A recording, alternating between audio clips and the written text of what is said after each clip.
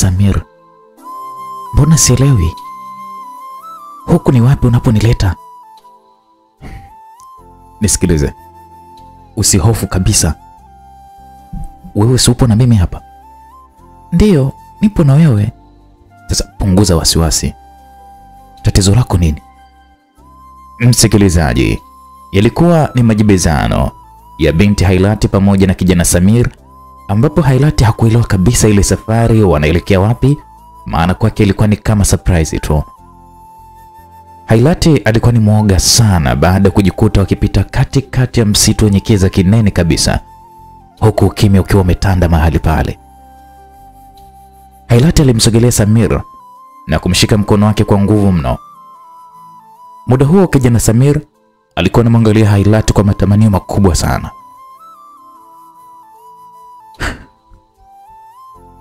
Mungu wangu, Samir, huku ni wapi unaponipeleka?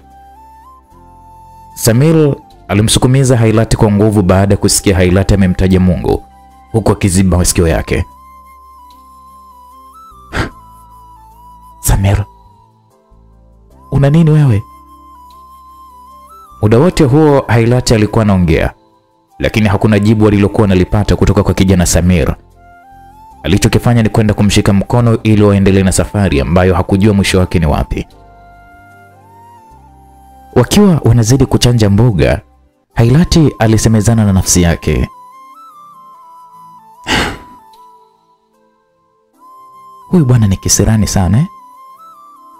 Hailati aliongea hayo maneno huku akiwa anamtazama Samir usoni, ndipo Samir naye alipomjibu. Nisikilize. Mimi sio kisirani. Sasa jiandae. Tumefika.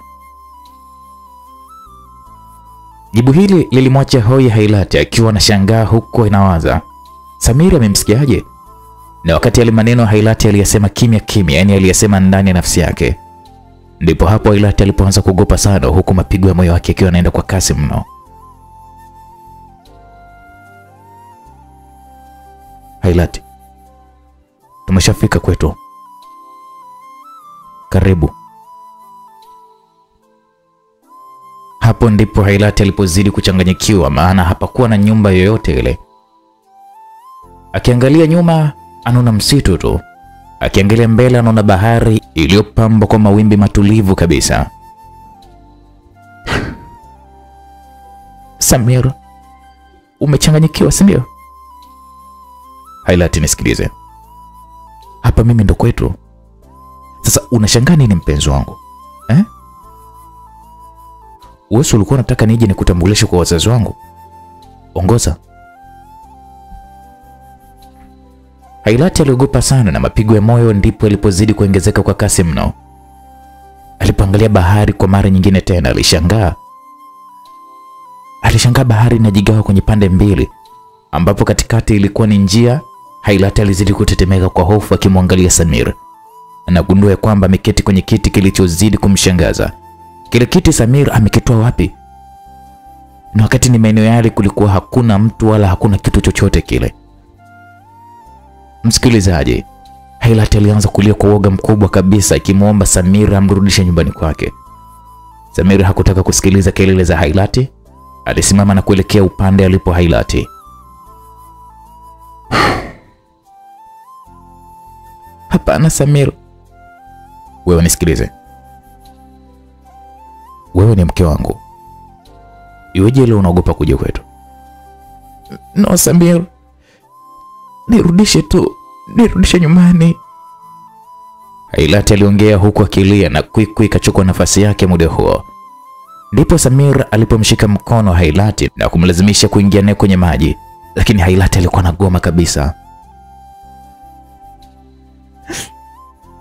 Samir, nisamehe mimi. Nisamehe. Hailati alilia huku akiomba msamaha bila kujua kabisa kosa lake. Wakiwa kwenye mvutano na Samir, ghafla alishtuka Hailati. Alishtuka katika ndoto na huku mapigo ya moyo wake yakienda kwa kasi mno, na majasho yalikuwa yameulowanisha uso wake yakazidi kumtiririka. Hailati aliogopa sana. Aliogopa Hailati. Alipochukua simu yake na kuangalia, aligundua kwamba ilikuwa ni majira saa 8 za usiku. Hailati aliogopa sana. Aliamua kushuka chini na kuwasha taa. Hapa kidogo alijikuta kuwa na amani na hakufanikiwa kabisa kupata usingizi. Akiogopa kwamba huenda yatamkuta tena. Badala yake alianza kuwazia ile ndoto iliyokuwa imemwogopesha kwenye nafsi yake bila hata majibu. Kingine kilichomsumbua ni yule kaka kumjua jina lake.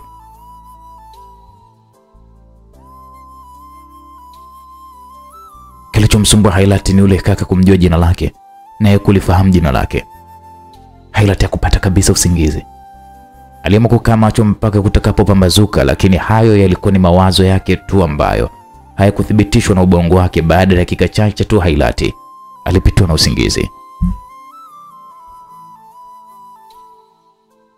Msikilizaji, hatimaye kulipambazuka asubuhi na mapema. Hailati naye akajiandaa kuelekea saluni kwake kwa kuwa alikuwa amechelewa. Basi aliwakuta wateja wakimsubiri nje ya flemu yake. Lakini siku hii Hailati alikosa kabisa furaha, na hata wateja wake walilitambua hilo. Hailati alisafisha ndani ya flemu na kuwakaribisha wateja wake, maana ndio ambao wanaomweka mjini. Shosti, mimi nisuke nywele nzuri, tena nichagulie wewe mwenyewe, maana jioni ninaenda kwenye harusi, nataka nikuwafunike wote. Alikuwa ni mteja wa Hailati, alikuwa amefika hapo saluni, na Hailati akamwambia, usijali bosi wangu. So unajua tena mwanamke kupendeza, yaani nikifika nataka hadi waume zao wanigeukie kwa kupendeza, mimi tu wote waniangalie. Wote waliomo mule nataka wanitazame. Msikilizaji, kipindi mteja huyu anaongea hivyo, basi wateja wote waliomo mule saluni walicheka. Ilikuwa ni moja ya story walizokuwa wakizipiga. Alafu leo mbona Hailati, mbona unaonekana haupo sawa kabisa? Ilikuwa ni sauti ya mteja mwingine akimuuliza Hailati kwa nini hayuko sawa siku hiyo. Amna, mimi nipo sawa tu. Hapana Hailati, sisi tunakujua vyema sana shoga yetu kuliko hata mwenye unavyojijua. Jamani, kweli mimi nipo sawa, Hailati alijibu kwa kinyonge mno. Lakini kiukweli Hailati siku hiyo hakuwa sawa. Huenda ni kwa sababu ile ndoto aliyoota jana usiku. Haya, mficha magonjwa, kifo umumbua. Mama wa makamo alimjibu Hailati huku akimtazama usoni. Hailati alikaa kimya kidogo huku akitafakari yote yaliyotokea ndotoni, na alivyoamka alikuwa amechoka sana siku hiyo. We Hailati, umenichoma bwana na hiyo sindano. Samahani sana ndugu zangu, naombeni mnisamee. Safari hii ndipo Hailati alipoanza kusimulia kisa chote kuanzia mwanzo mpaka mwisho. Makubwa kipenzi, usihofu, hiyo ni ndoto tu kama ndoto zingine, alijibu yule dada wa kwenda harusini ambaye alikuwa nasukwa.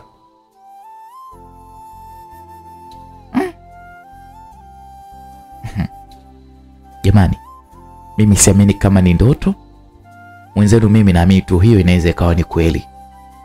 Hayo loya uta hayo yanaweza ikawa ni kweli kabisa. Yaani namaanisha ilikuwa ni kweli wewe ulienda huko baharini shoga yangu. Kauli hii ya mdada mwingine ilimshtua sana Hailati. Mimi siamini bwana. Mimi nachokijua mimi ile ni ndoto tu kama ndoto zingine. Mazungumzo hayo yakiwa yanaendelea, ghafla Hailati alishangaa kumwona yule kaka aliyekuwa amemwota kwenye ndoto. Alikuwa anapita nje ya saluni. Hailati ilibidi awanyamazishe wateja wake kisha akatoka nje.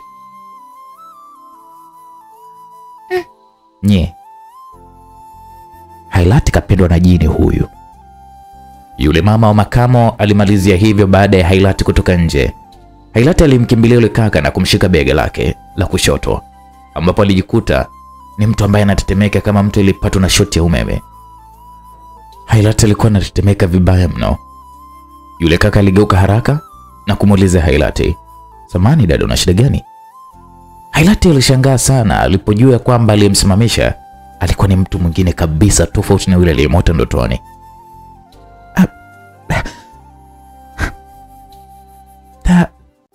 Samahani sana kakangu, nimekufananisha. Hailati aliongea huku akiona haya na uso wake akiushusha chini. Alipomtazama yule kaka, aligundua yule kaka alikuwa na tabasamu. Haya, ngoja mimi nikuache dadangu. Yule kaka aliongea huku akimkonyeza Hailati. Hailati alizidi kuchanganyikiwa kabisa na alianza kujuta kwa nini hata alizaliwa hapa duniani. Msikilizaji, haya mambo ya ndoto yasikiage tu hivi hivi. Lakini kuna ndoto zingine ndugu yangu zinatisha, na unaambiwa kwamba kuna ndoto zingine huwa ni kweli. Lakini mbona kama ni yeye mpaka utembeaji wake? Hailati alisema ndani ya nafsi yake. Au itakuwa ni mawenge yangu tu shit. Hailati aliamua kupuuzia na kurudi kazini kwake, ambapo alikuta wateja bwana wameongezeka. Ilibidi awahudumie wale wateja na kuwamaliza wote. Msikilizaji, ikawa imetimu majira ya saa 12 za jioni. Kwa kuwa alikuwa amechoka sana, Hailati aliamua kupitia kwenye kibanda cha chipsi na kuagiza chipsi kavu na soda yoyote ile. Hailati aliona uvivu hata kuvibeba vile vyakula, aliamua kula pale pale na kumaliza, ili akifika nyumbani kwake basi aoge na kulala tu. Hailati alimaliza kula na sasa alianza safari ya kurudi nyumbani kwake, lakini cha kushangaza, kwenye barabara aliyokuwa ameizoea kupita siku hiyo kulikuwa hakuna hata mtu anayepita, na sio kawaida kwa njia hiyo. Kwani hao watu wote leo wamewahi kulala? Hailati alisemezana na nafsi yake. Hailati akiwa anaendelea na safari, alianza kuhisi kama kuna mtu anamfuatilia kwa nyuma. Alipogeuka hakuna mtu. Hailati alianza kuogopa tena, na ndipo alipoamua kuongeza mwendo, lakini safari yake ilikuwa ya kuogopesha sana. Alifika nyumbani na alipoangalia wapangaji wenzake aligundua kwamba wote hawapo. Wote hawakuwepo. Hadi Mama Shani leo kawahi kulala. Mbona sio kawaida yake?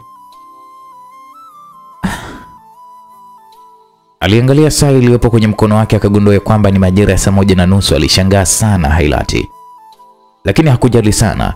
Alifungua mlango wake na kuingia ndani kwake. Moja kwa moja aliongoza bafuni na kuoga, lakini kila kifumba macho sura ya Samir alikuwa anaiona kwenye macho yake. Hailati alizidi kuchanganyikiwa. Aliamua kujimwagia tu haraka haraka na kuelekea kitandani kwake na kujifunika shuka gubi gubi. Unaambiwa msikilizaji, majira ya usiku, Hailati akiwa amelala, alishtukia nasikia mlango wake unagongwa kwa fujo, huku Hailati anaogopa mno. Alishuka kutoka kitandani na kuelekea kwenye mlango, akatega sikio kusikilizia. Hailati alifungua mlango wake taratibu, ndipo akagundua kwamba alikuwa ni Samir. Jamani mume wangu, mbona umeloana kiasi hiki? Inaonyesha nje kuna mvua kubwa Hailati aliongea huku akichukua taulo na kumfuta mumewe Samira. Ndio mke wangu, mvua ni kubwa sana huko nje. Samira naye aliongea huku akimkumbatia Hailati. Sawa mume wangu, basi ngoja nikubandikie chai upoze tumbo. Usiwaze, mimi nipo sawa kabisa Hailati. Usihofu kabisa kuhusu mimi. Kweli Samira upo sawa? Ya, mimi niko sawa. Tupande tu kitandani tukalale. Hailati alipanda kitandani na Samir na kulala. Hailati alishtuka kwenye mida ya saa 6 za usiku akiwa amebanwa na haja ndogo. Alipoelekea mlango wa chooni kwake, alishangaa kusikia sauti zinazoongea kwa sauti ya chini kabisa, huku ikionekana kama kuna watu waliokuwa wakigombana, lakini maneno yaliyotoka Hailati hakuyasikia kabisa. Hailati alijikuta akijisaidia pale pale mlangoni kwa hofu, huku macho yake yakiwa yamemtoka kwa uoga kweli kweli. Hailati akiwa amezidi kushangaa, alisikia maji yanamwagika kama vile kumewashwa bomba, hali iliyopelekea maji mengine kutokeza nje. Ghafla alisikia kama kuna mtu vile amepigwa na kofi zito mno. Alisikia kama mtu kapigwa kofi na mizozano ikiwa imepamba moto. Lakini maneno tu Hailati hakufanikiwa kabisa kuyasikia. Hailati aliamua kujipapasa ili kuona kama anayoyasikia anaona, lakini cha ajabu safari hii aligundua ilikuwa sio ndoto. Hailati kile alichokuwa nakiona ilikuwa ni kweli kabisa. Alijikuta anapoteza fahamu kwa yale maluelue aliyokuwa anayeshuhudia. Alipoteza fahamu Hailati, maskini ya Mungu.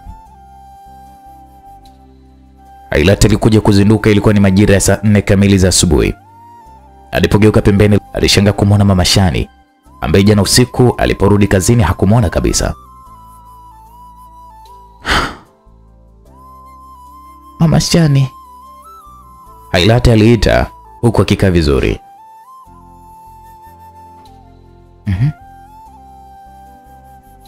Niambie mwanangu, yamekukuta mangapi? Kwani jana mliwahi kulala? Maana nimerudi kukuona kabisa, pia na wapangaji wengine sikuwaona. Hailati, sasa umeanza kuchanganyikiwa eh? Jana wewe umerudi na tukasalimiana vizuri mpaka ukaingia ndani. Mimi jana nimewasalimia mama.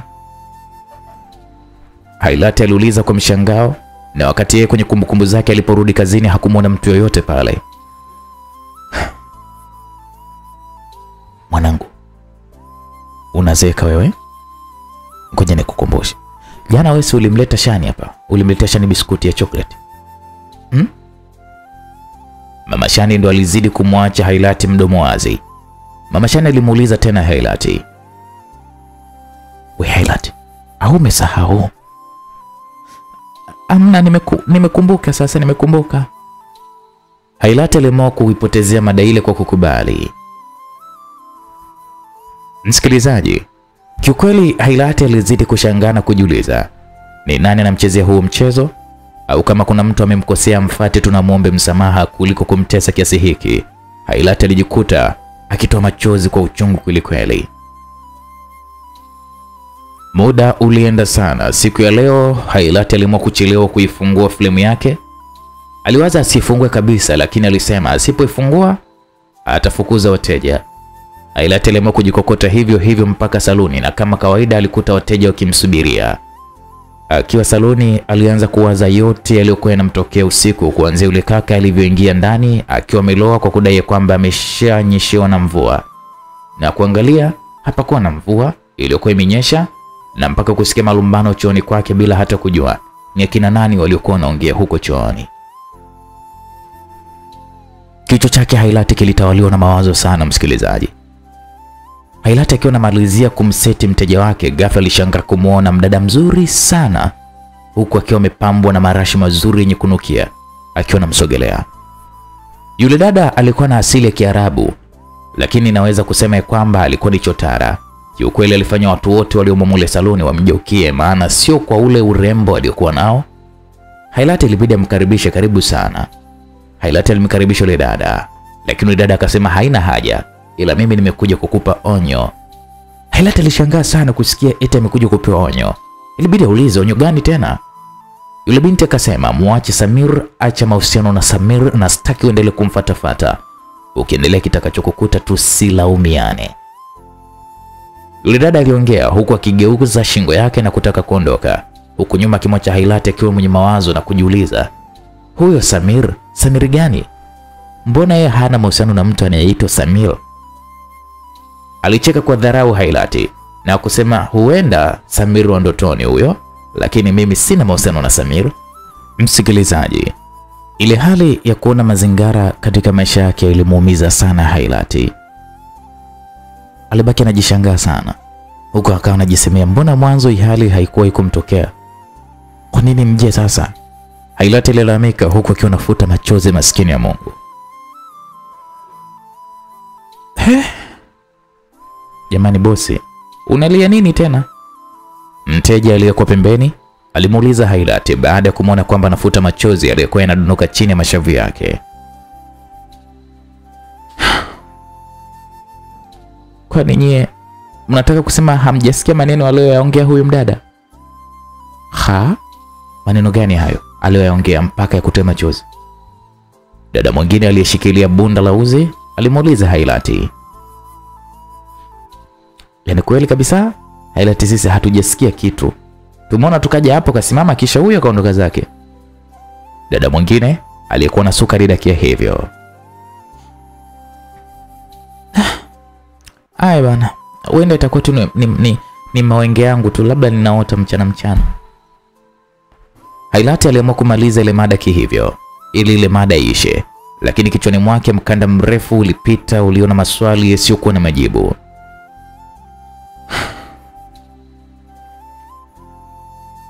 Ina maana huyu dada ilifika hapa, nimeongea naye mimi tu, wengine hawajamsikia? Lakini inawezekanaje? Au itakuwa ni ndoto? Lakini hapana, ndoto ya mchana hii hapana. Tena imekaa huko na suka. Ngoja nione mwisho wake. Hailati aliongea hivyo huku akawa anashusha pumzi ndefu kweli kweli. Mambo mengi yaliyokuwa yanamtokea, kiukweli alikuwa anayajua yeye mwenyewe. Siku hii msikilizaji, Hailati alimaliza mapema kabisa kusuka wateja wake na sasa alikuwa amelala tu. Alikuwa ameipumzisha akili yake akiwa pale amelala, alihisi kabisa kama kuna mtu anamwamsha. Kwa kuwa alikuwa yupo kwenye usingizi mzito sana, alishindwa hata kumwangalia yule mtu aliyekuwa anamwamsha. Lakini kwa mbali sana, alihisi ni kama sura ya Samir hivi. Katika maisha ya kawaida, ukimwangalia Samir, Hailati hauwezi kukuelewa. Ila yeye anachoamini kwamba Samir anamuota tu kwenye ndoto, na muda mwingi huwa anamjia kwenye ndoto tu. Hailati taratibu aliamka, akafunga film lake na kisha alikuwa ni mzito sana kutembea kutokana na usingizi kumwelemea.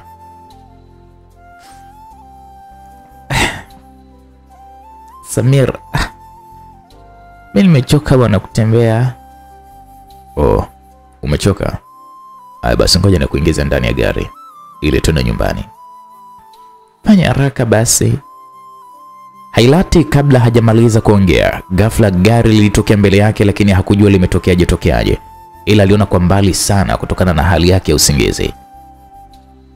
Hatimaye Samir aliendesha gari na kufika nalo hadi nyumbani anapoishi Hailati.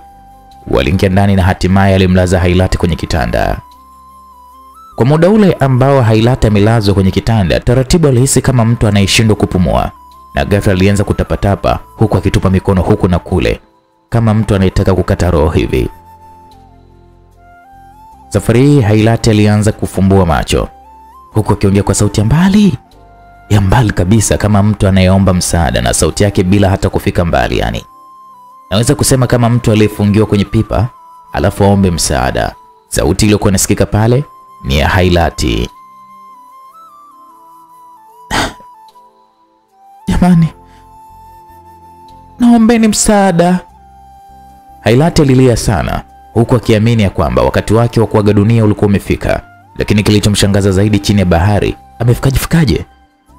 Maskini Hailati, kilichokuwa kinamfanya apige makelele, kumbe alikuwa anapaliwa na maji yaliyokuwa yanaingia kwenye kinywa chake bana. Hailati akaamua kuangalia pembeni. Alibahatika kumwona Samir akiwa ameshikana na yule dada ambaye alikuja kumwonya aachane na Samir. Mwache afe yule. Dada, ngoja basi nikamokoe. Nimesema mwache afe. Dada, kwani yule ana makosa gani? Samir, kama dada yako, nimesema mwache afe. Sababu alikuita yeye mwenyewe. Toka lini jini akawa na rafiki na mwanadamu? Dada, tafadhali usifanye hivyo. Samir alizidi kumtetea Hailati, ambaye kwa mbali alihisi Hailati anakata roho kwa yale maji aliyokuwa anaendelea kuyanywa. Msikilizaji, hali ilikuwa ni tete kwa yale maji aliyokuwa anayanywa. Dada Sona, hebu mwache yule mwanadamu, hana makosa. Samir safari hii aliongea kwa hasira. Aliongea kwa hasira kabisa, kusababisha kurudia lile umbile lake la kijini. Kiukweli lilikuwa ni jitu lisiloeleweka kabisa. Yani alikuwa kama ni mnyama, anaweza kusema ya kwamba nguva sio nguva. Manywele yalikuwa yametemka, vidole vilivyo vyenye kucha ndefu zilizochomoka. Yani nashindwa hata jinsi ya kumuelezea jinsi ilivyobadilika Samir na kuwa kiumbe cha ajabu mno. Yule bidada Suna alivyoona vile, aliamua kumwachia Samir afanye kile kitu ambacho anataka kukifanya, kisha akasogea pembeni Samir akiwa kwenye lile umbile lake lile aliingia kwenye maji hadi sehemu alipokuwa amefungiwa Hailati.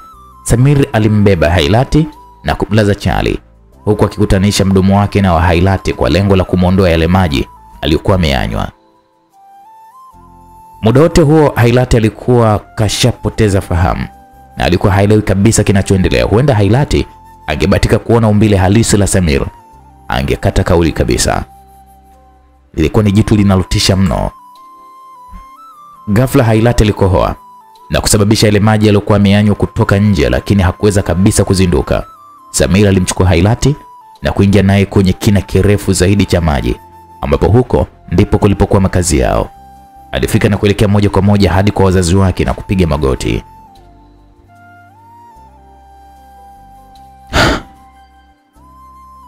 Sifa ni zako, mfalme wa dunia. Samir alimsalimu baba yake, kisha akaelekea kwa mama yake na kumtolea ulimi wake uliokuwa mrefu. Yote hiyo ilikuwa ni kupeana salamu, ambapo hata mimi sikujua maana ya kutoleana ulimi. Huenda kwao ikawa ni salamu yenye umuhimu sana. Samir alipomtazama dada yake, alimwona akitembea kutoka sehemu moja na kurudi, huku moyoni mwake akiweka kisasi kizito sana juu ya dada yake. Samir aliwasogelea wazazi wake na kupiga magoti.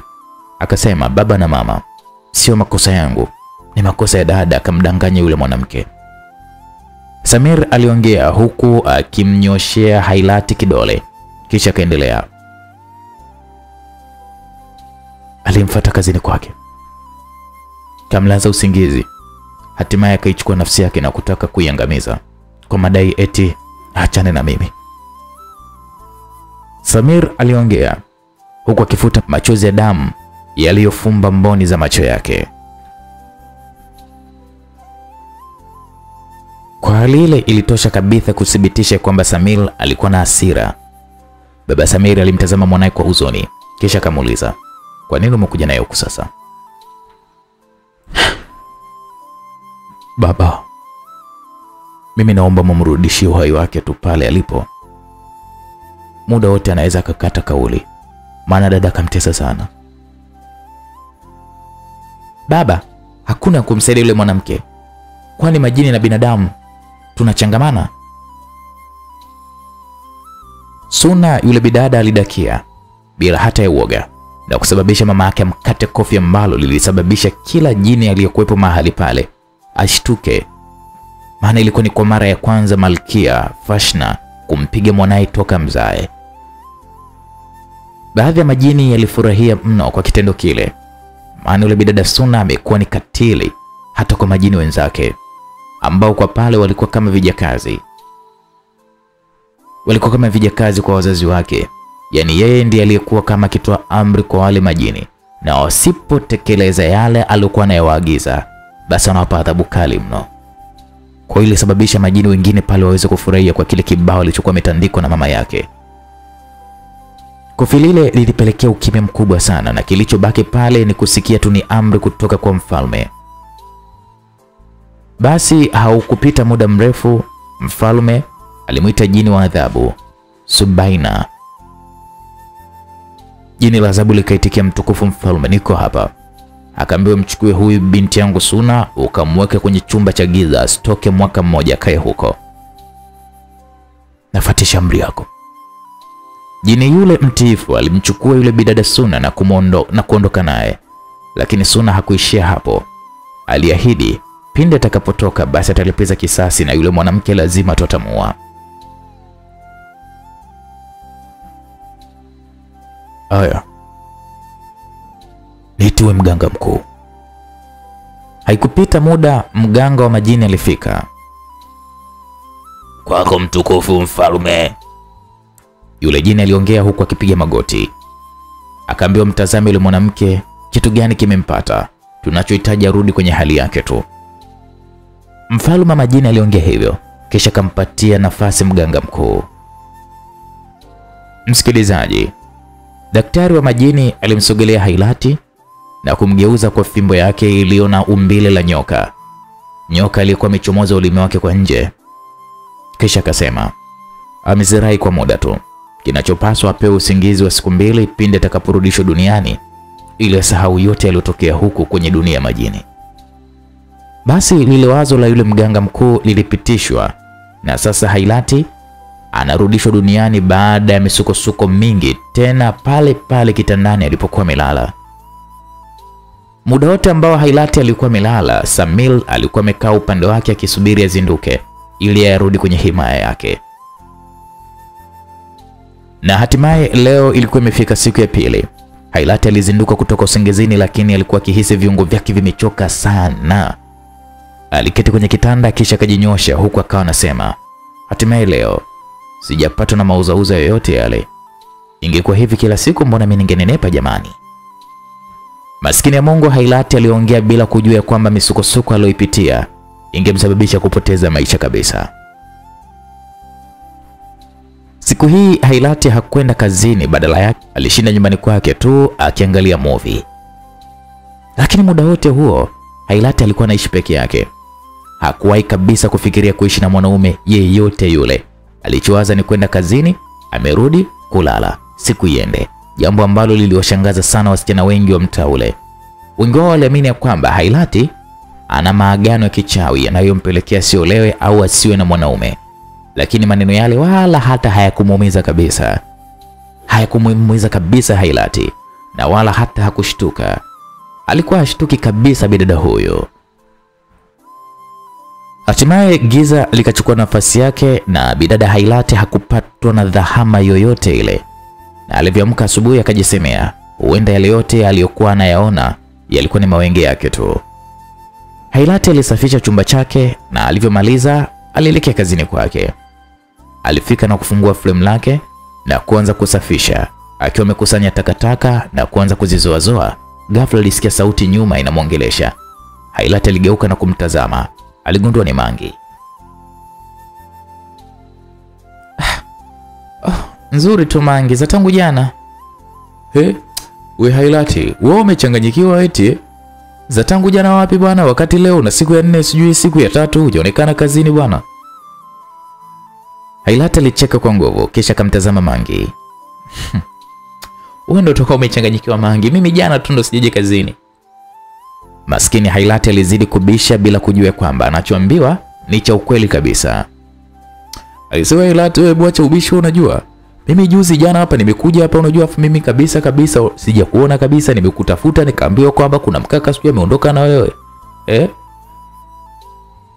Aliongea Mangi, akaja Masuma naye akadakia kwa kumsaidia Mangi kwa kusema ni kweli Hailati tangu juzi hukuweza kufika maeneo ya kazini.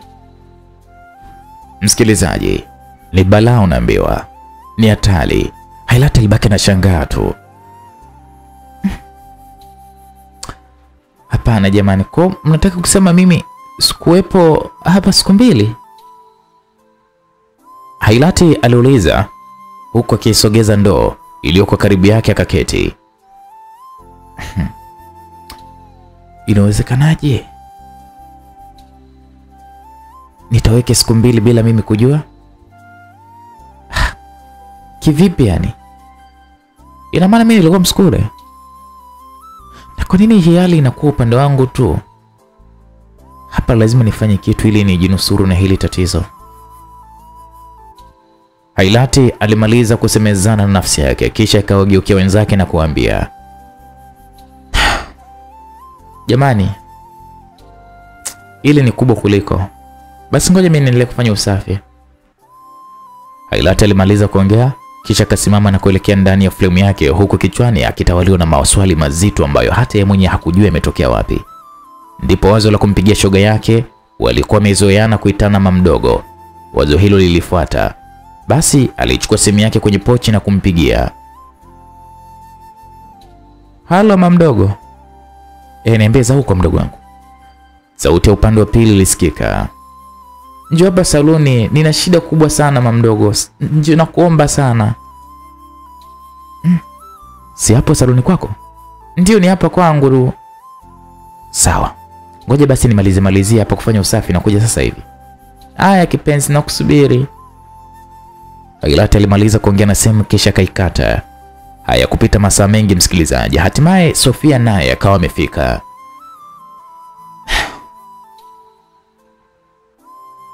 Mdogo, nimefika sasa. Maana sio kwa kunikurupusha kule. Asubuhi tu. Kwanza karibu. Karibu kiti ndugu yangu. Hailati aliongea huku akichukua kiti cha plastiki, alimsogezea Sofia. Niambie. Mdogo, mimi nimekuita hapa. Ndio, nakusikiliza. Ndipo Hailati alipoanza kumweleza Sofia kuanzia mwanzo wa tukio hadi pale alipofikia. Mdogo, ina maana unateseka hivi? Ndio mdogo, yaani kuna muda nahisi kama vile nimekuwa kichaa. Basi usiteseke. Mimi nina mganga wangu, ninamtumiaga. Sofia kabla hajamaliza kauli yake, Hailati akamkatisha. Mdogo, ina maana mimi niende nikaroge? Hailati aliuliza huku akijiweka vizuri kwenye kiti. Mdogo, wewe mbona mgumu kuelewa? Kwani wote wanaoenda kwa waganga wanaenda kuroga? Sofia aliongea huku akimsogelea Hailati na kumshika mkono. Sikiliza mdogo, huyo mganga ninayemsemea mimi harogi watu, harogi mtu, harogi kitu chochote, ila anatatua matatizo ya watu kama wewe ulivyokuwa na matatizo. Sofia aliongea huku akimnyosha kidole Hailati kwa msisitizo. Kivipi yani mdogo, sijakuelewa? Hailati aliuliza kwa shauku kutaka kujua. Aliuliza kwa shauku kubwa sana ya kutaka kumfahamu huyo mganga anatibu vipi, maana alishachoka maisha kuteseka. Mdogo, ipo hivi.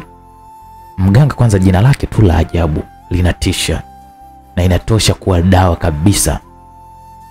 Kwanza ukilitaja tu hilo jina linatosha kuwa kinga. Sofia alizidi kumjaza upepo Hailati ili akubali. Sawa mdogo, jina la huyo mganga anaitwaje? Huyo mganga nikwambie tu kwamba anaitwa Ngalipoli. Sofia alivyolitaja tu jina lile la mganga Ngalipoli, ghafla kulitokea upepo mzito sana ulioambatana na kimbunga, huku mawingu yakitawala anga kwa weusi wake na vimulimuli vilivyoambatana na redio vikichukua nafsi yake. Ile hali ilimfanya hata Hailati kuogopa mno na kuamini kweli mganga huyo ni kiboko ya waganga. Ile hali haikuchukua muda, hatimaye ilitoweka ghafla.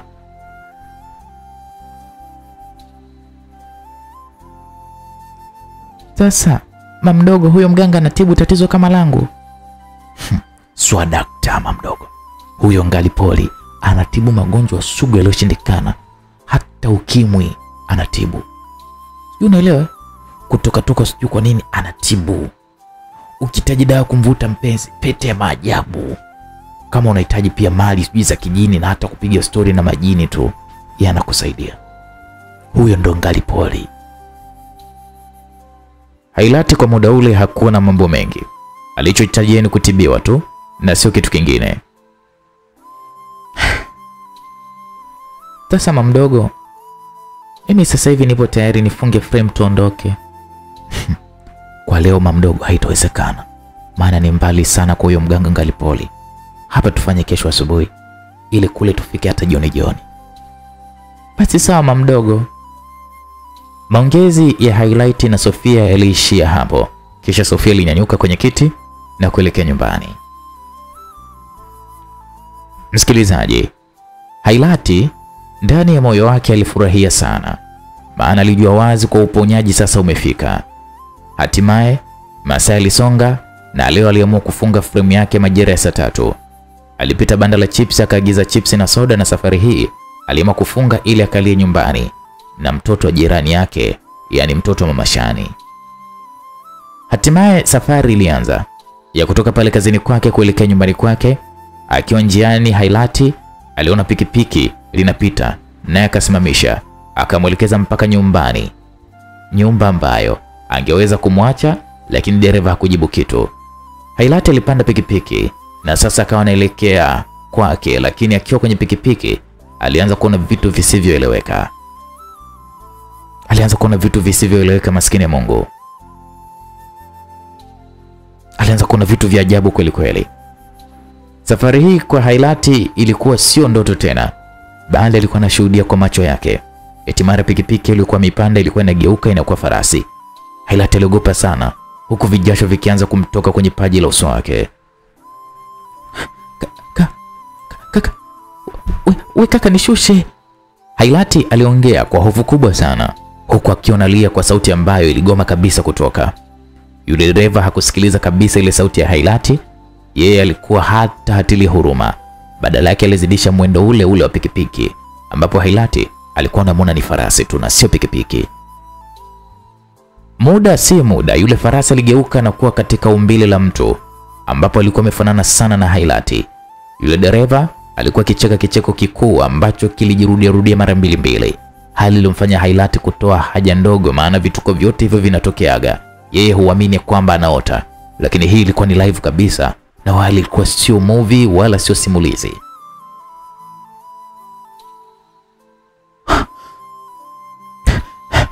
Dada, ina maana sisi ni mapacha? Yule farasi aligeuka kwa binadamu. Alimsogelea Hailati huku akichukua mkono wa Hailati. Hapo mapigo ya moyo ya Hailati yalizidi kwenda kwa kasi mno, na alipomtazama dereva bodaboda alishangaa mno kuona dereva amekuwa ni jitu lisiloleweka.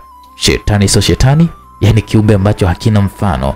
Hapo bidada Hailati alizidi kuchanganyikiwa na akajikuta kama mtu anayetaka kukata roho na mbiwa. Mara ghafla yule farasi aligeuka na kuwa mwanadamu, akageuka tena na kuwa pikipiki, ambapo safari hii Hailati alikuwa kama vile amemwagiwa maji ya baridi. Alikuwa amekaa kwa kutulia tu kama mtu aliyepigwa na kitu kizito, na kilichobaki ni kusikiliza tu maumivu. Dada, tumefika. Hailati alishuka haraka na kuelekea kwenye chumba chake, lakini akiwa anatoa ufunguo alikumbuka kwamba hakumpa dereva yule nauli yake. Akatoa 1000 na kutoka nje kwa haraka ili ampe yule dereva nauli yake, akiamini kwamba anamsubiria, lakini haikuwa hivyo. Dereva alikuwa ameshaondoka muda sana. Akajisemea tu moyoni siku nyingine akimwona atampatia.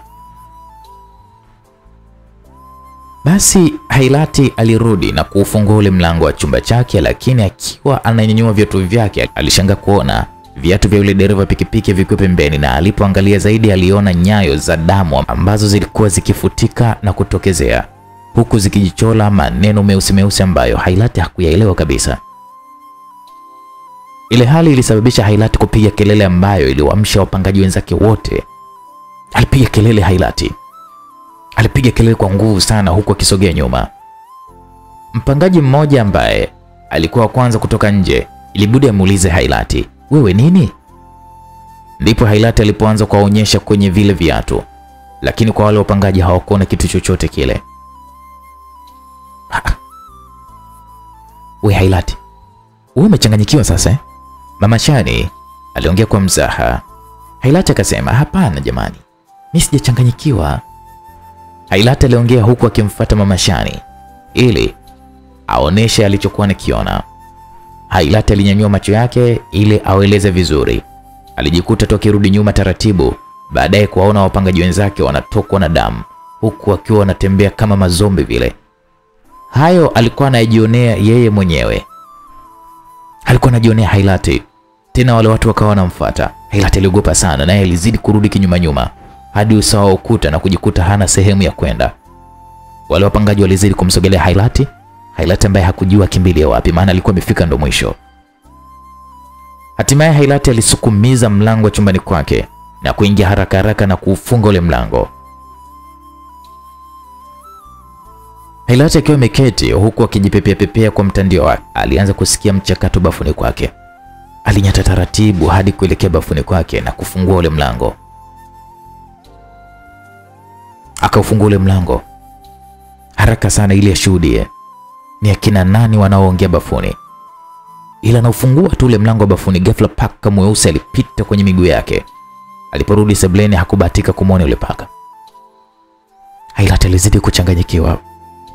Ndipo alipopanda kitandani kwake na kujifunika shuka mpaka usoni, akiomba Mungu kukucha haraka sana ili yeye aende kwa mganga katibiwe.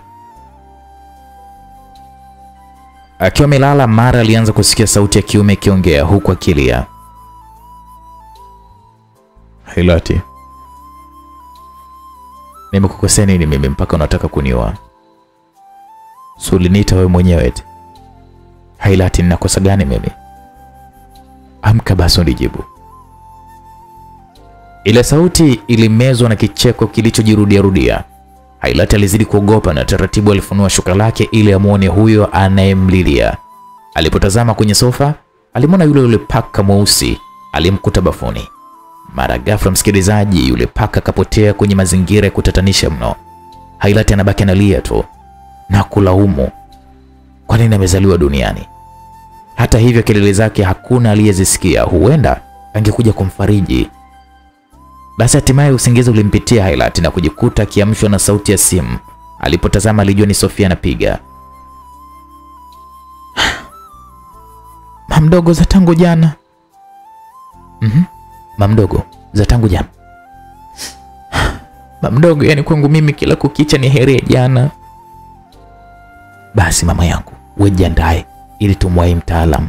So unajua foleni. Hailati aliamka kutoka kitandani na kuelekea bafuni. Alioga kisha akarudi na kujiandaa, kisha akampigia simu. Alipompigia simu, Hailati aliambiwa sehemu ya kuweza kukutania ili waanze ile safari. Hatimaye Hailati alikutana na Sofia. Kwa kuwa Sofia alikuwa na gari lake binafsi, hapakuwa na haja ya kupanda daladala au kukodi gari. Msikilizaji, hatimaye safari ya kuelekea mlimani huko kwa mganga huyo aliyekuwa anafahamika kwa jina la Ngalipoli ilianza. Je, watafanikiwa au itakuwaje? Ngoja tutaona. Msikilizaji, safari ilikuwa ni ndefu sana, maana iliwalazimu kuvipita vijiji vitano ili kufika mlimani kwa huyo mganga Ngalipoli. Na kwa muda huo walikuwa ndio kwanza wanakaribia kuvuka kijiji cha kwanza kilichokuwa kinajulikana kwa jina la Jieleze. Mamdogo, hivi huko kwa mganga sijui Ngalipoli sijui ulipajuaje? Mamdogo, matatizo tu, ni story ndefu sana. Hata kwa kifupi tu inatosha nieleze. Mamdogo, hebu tuachane nayo. Nitakusimulia siku nyingine. Kwa sasa hebu tulifikirie kwanza hili. Sofia aliongea huku akipapasa miguu ya Hailati kwa ishara ya kumtuliza. Sawa, mamdogo, nasubiria hiyo siku. Kwa kweli msikilizaji, safari ilikuwa ni ndefu sana, ambapo ilimfanya Hailati achoke kupita kiasi. Mamdogo, mimi nalala tu. Tukikaribia kufika utaniambia. Hailati alimaliza kuongea kisha akachukua kikoi kilichopo kwenye mkoba wake na kujifunika. Safari haikuwa ya kutisha sana. Ingawa walipita kwenye mlima, walipita kwenye mabonde ya hapa na pale. Na sasa ndio Sofia akaamua kumwamsha Hailati. Mamdogo. Lakini Hailati hakujibu. Ina maana alikuwa amechoka sana. Alikuwa kwenye usingizi mzito sana, na ndipo Sofia alipochukua chupa ya maji na kummwagia Hailati usoni.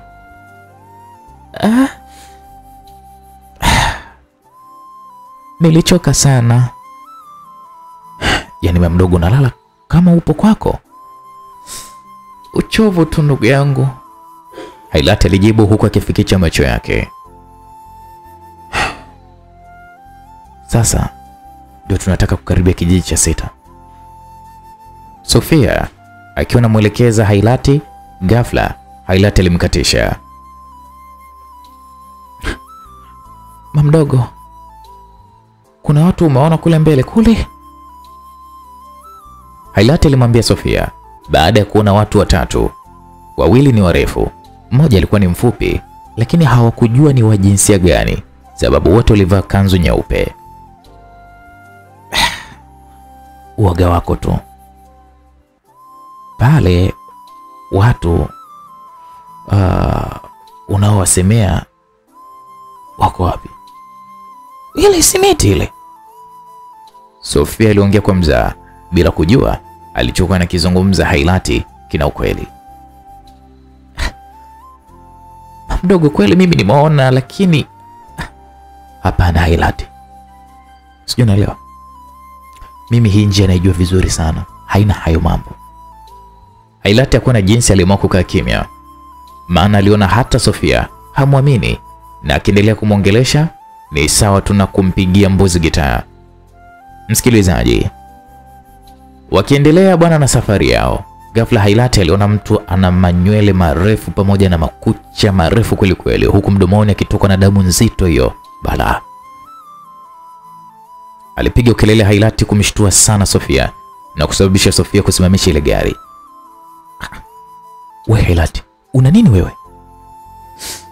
"Mtu mdogo," Hailati alijibu huku mapigo ya moyo yakimwenda kasi mno. "Mtu kafanyaje?" "Nimemwona mtu mimi mdogo," Hailati aliongea huku akichukua maji na kuyanywa. "Mdogo, unataka kusema huyo mtu yupo kama hivi?" Sofia alimgeukia Hailati ili amtazame vizuri akiwa anaongea naye. Ghafla alishangaa kuona Sofia ndiye amekuwa yule mtu wa ajabu aliyemwona. Hapo Hailati alisikia mapigo ya moyo yanadunda kama yanasimama, alihisi kama muda wote ule anaweza kuchomoka mapigo ya moyo wake.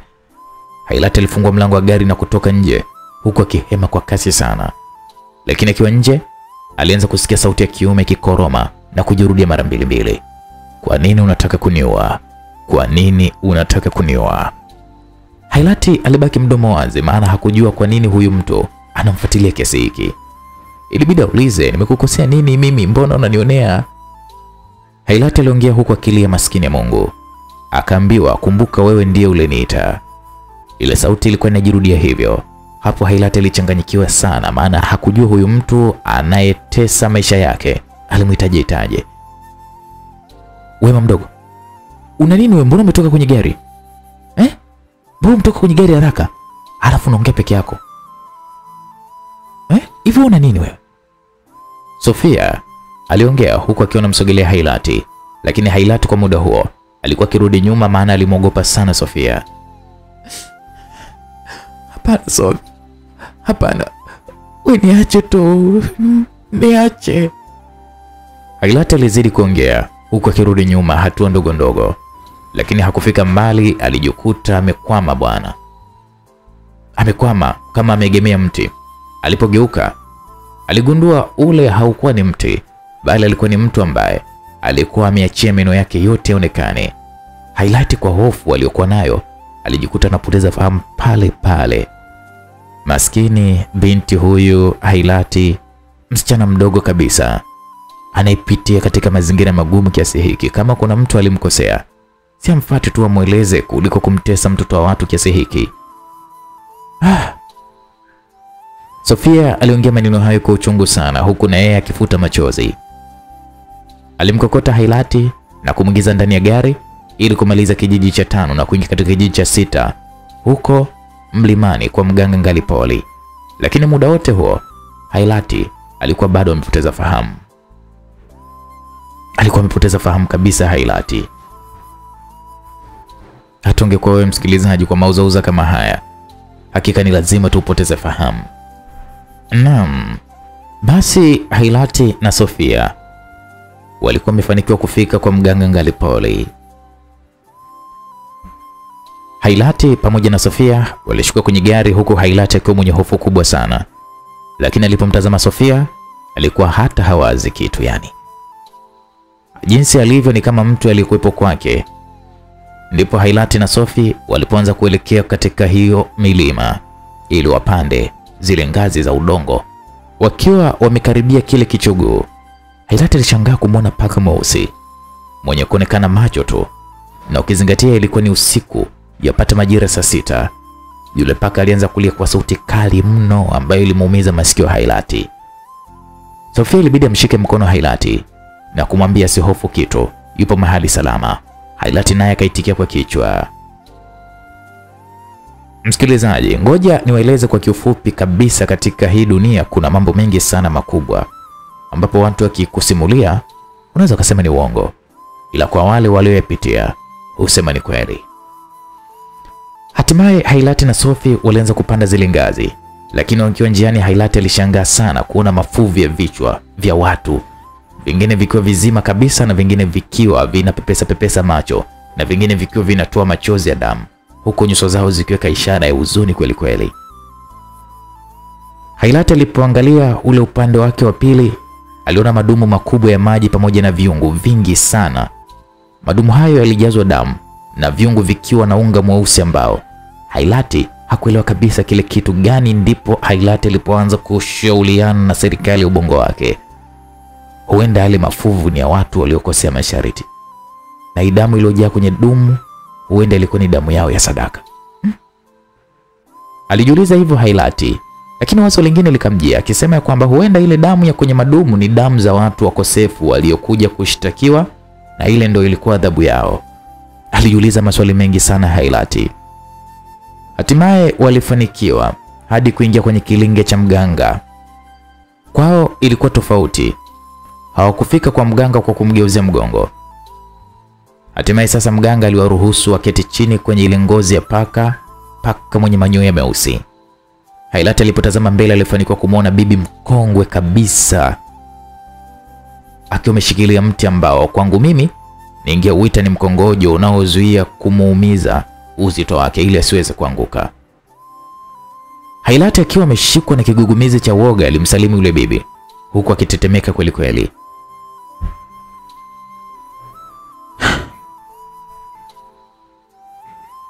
Heshima kwako bibi. Yule bibi alimjibu kwa sauti iliyojirudia mara mbili.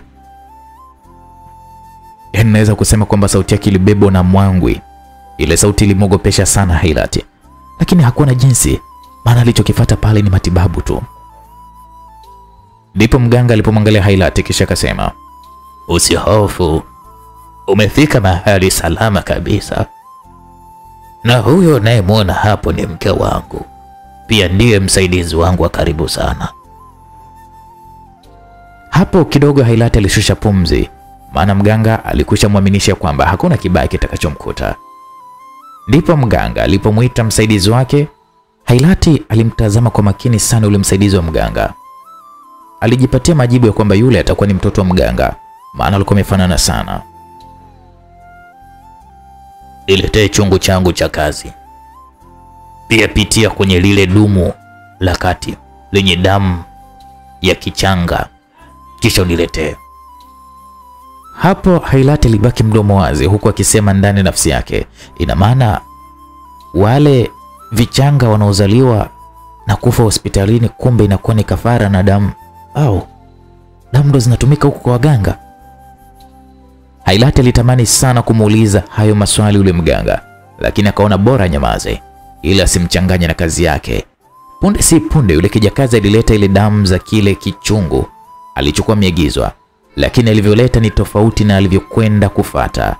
Kipindi anavifuata akitembea kwa kwenda mbele, na kipindi anavileta alitembea kwa kurudi nyuma, huku akiimba wimbo asiouelewa hata Hailati, na neno aliloambulia ni chinja tu, ambapo hakujua kwao lina maana gani.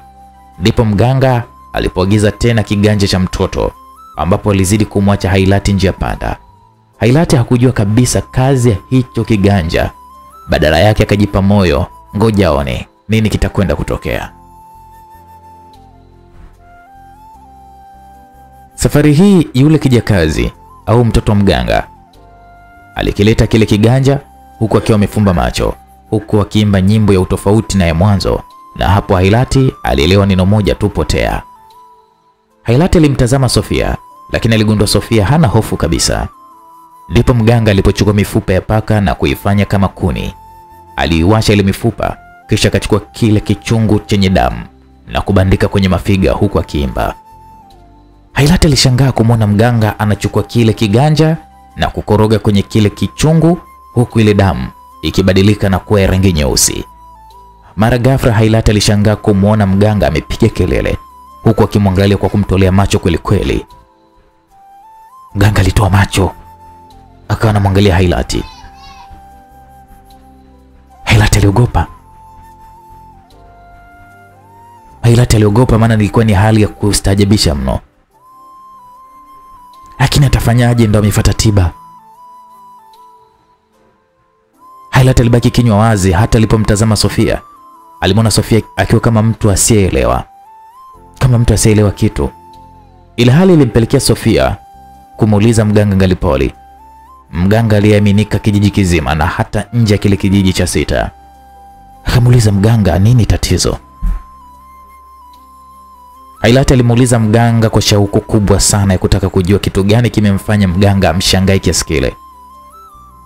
Akamwambia, wewe kalale, niache na huyo mhusika tu. Mganga aliongea huku akimnyoshia kidole Sofia. Kwa kweli ilikuwa ni amri kutoka kwa mganga. Sofia aliona atoke tu nje ya kile chumba cha matibabu. Muda huo Hailati alikuwa anaomba Mungu Sofia siondoke, lakini ilikuwa ni ngumu. Ashapewa amri aondoke. Mganga alichukua kitambaa chake chekundu, akajifunika na kumfunika Hailati kama watu waliokuwa wakijifukiza.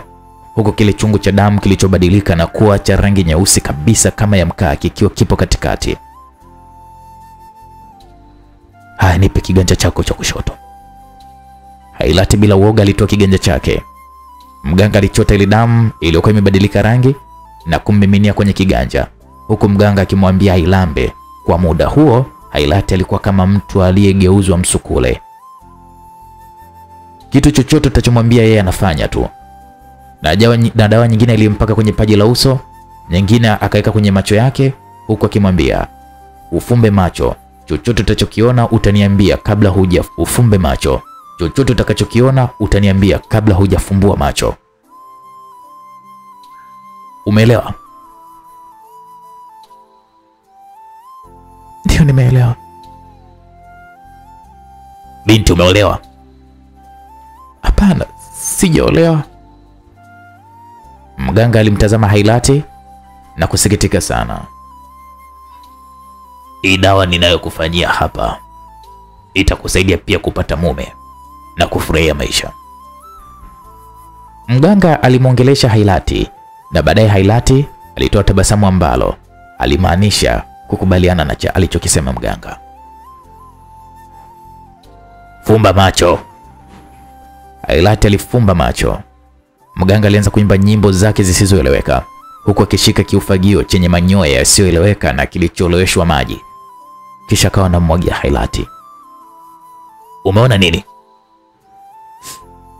Inavalishwa pete, huku mipango ya ndoa ikiwa inasemwa ifanywe kwa haraka, lakini ananivisha pete, sura sioni. Hailati alimjibu mganga kwa sauti ya mbali sana. Mganga hakuishia hapo, aliendelea kuimba huku akiroga.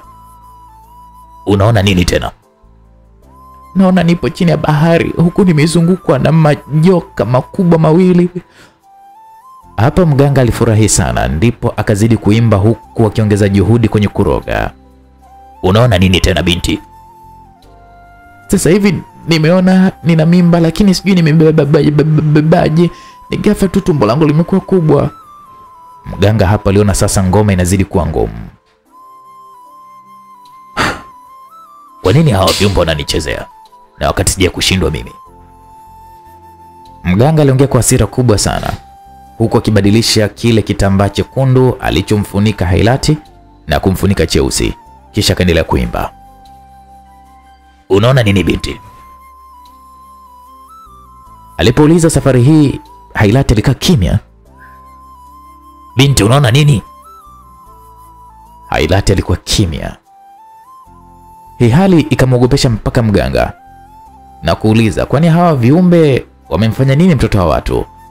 Mganga hakuchoka, akarudia tena. Umeona nini binti? Nimeona wewe umekufa, pia watu ambao wapo kwenye msiba wako siwaelewi. Hailati alimjibu kwa uchovu mkubwa sana. Kwa majibu yale mganga aliogopa sana, na ndani nafsi yake akasema, kweli hii vita ni kubwa, ila hakuna atakayenishinda mimi. Mimi ndiye Ngalipoli. Hakuna mtu mwenye uwezo kama wangu. Ngalipoli, yule mganga alijinadi, huku akimfunua kitambaa Hailati na kumwambia akapumzike, yeye ataendelea na kazi. Muda huu ilikuwa inapata majira ya saa 8 za usiku. Basi Hailati alitoka na kumwacha mganga aendelee na kazi yake, lakini alikuwa amechoka sana. Ama kweli mtakacha uvunguni sharti ainame bwana. Mganga hakutaka tena ujinga. Alimuita mtoto wake na mkewe, kisha wakashikana mikono kwa njia ya kuungana ili nguvu iongezeke, na wote kwa pamoja walianza kuimba nyimbo zisizoeleweka. Ngalipoli alichukua majivu ya maiti kisha akamwagia kwenye moto, huku akawa anasema, napeleka moshi wenye sumu kali pale ambapo panamfanya huyu binti kuteseka. Mara ule moshi ulitoka katika mafiga na kuelekea upande wa kushoto, na kwa maono ya Ngalipoli aliona moshi unaelekea baharini, tena bahari ya 6 yenye majini makali, huku mkewe na mtoto wake wakikazana kuimba nyimbo zisizoeleweka. Mfalme, naona moshi mkuu ukitoka duniani na kuja baharini, tena siuelewi huu moshi. Ilikuwa ni sauti ya mganga baada ya kuona moshi usioeleweka unakuja chini ya bahari. Ina maana binadamu imefikia hatua ya kutukorofisha kiasi hiki? Mfalme alijibu huku akimwamuru mganga mkuu kufanya chochote kinachowezekana, hata kama ni kuwaua hao watu wauawe. Mganga alisikia sauti ya mfalme, naye bila hiana alianza kuongea maneno yasiyoeleweka, akiamuru ule moshi urudi ulipotoka, tena isambaratishe kila kitu.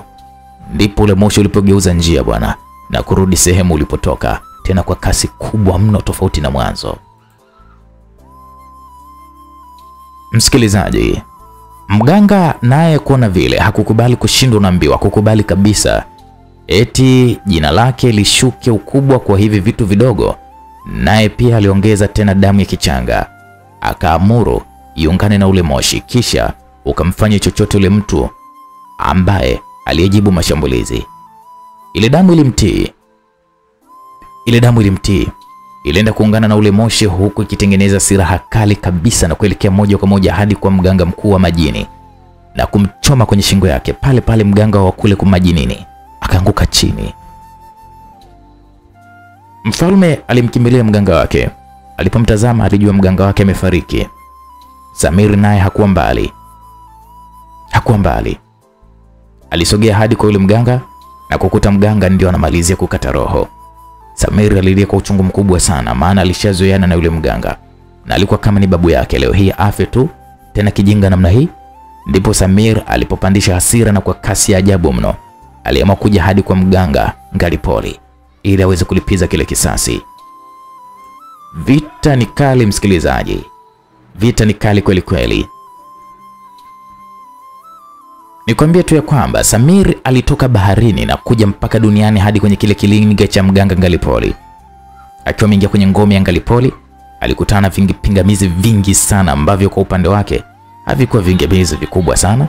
Ndipo Samir alipoamua kujigeuza na kuwa ndani ya kimbunga chenye upepo mkali sana, hali iliyomshangaza hadi yule mganga Ngalipoli pamoja na familia yake. Ndipo mkewe alipoamua kumweleza mumewe, tuongeze juhudi, naona mtoto wa mfalme Swalhmin anakuja baada ya mganga wao mkuu kufariki. Samir akiwa kwenye umbile la kimbunga alianza kusambaratisha ile mafuvu yaliyopamba ile ngome ya mganga Ngalipoli.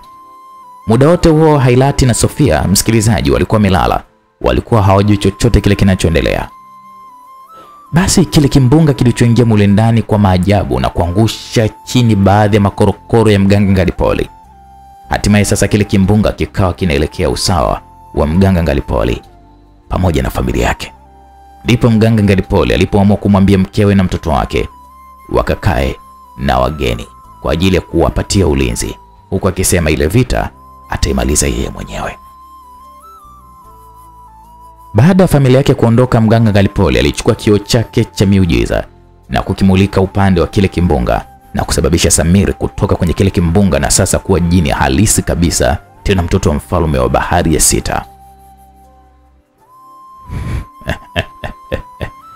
Niambie, sasa wewe ni nani na umetumwa na nani? Na kwa nini umeamua kuharibu vizazi vya hii dunia? Mganga Ngalipoli alimuuliza yule jini, huku akiwa amemgeuzia kile kioo. Yule jini ambaye alikuwa katu hapatani na vioo, na pindi inapotokea amekiangalia kioo basi huliona umbile lake halisi, na mara moja hujikuta kianguka na kuungua kwa moto mkali mno. Lile jini likasema, mimi ni Samir, natokea katika bahari ya 6.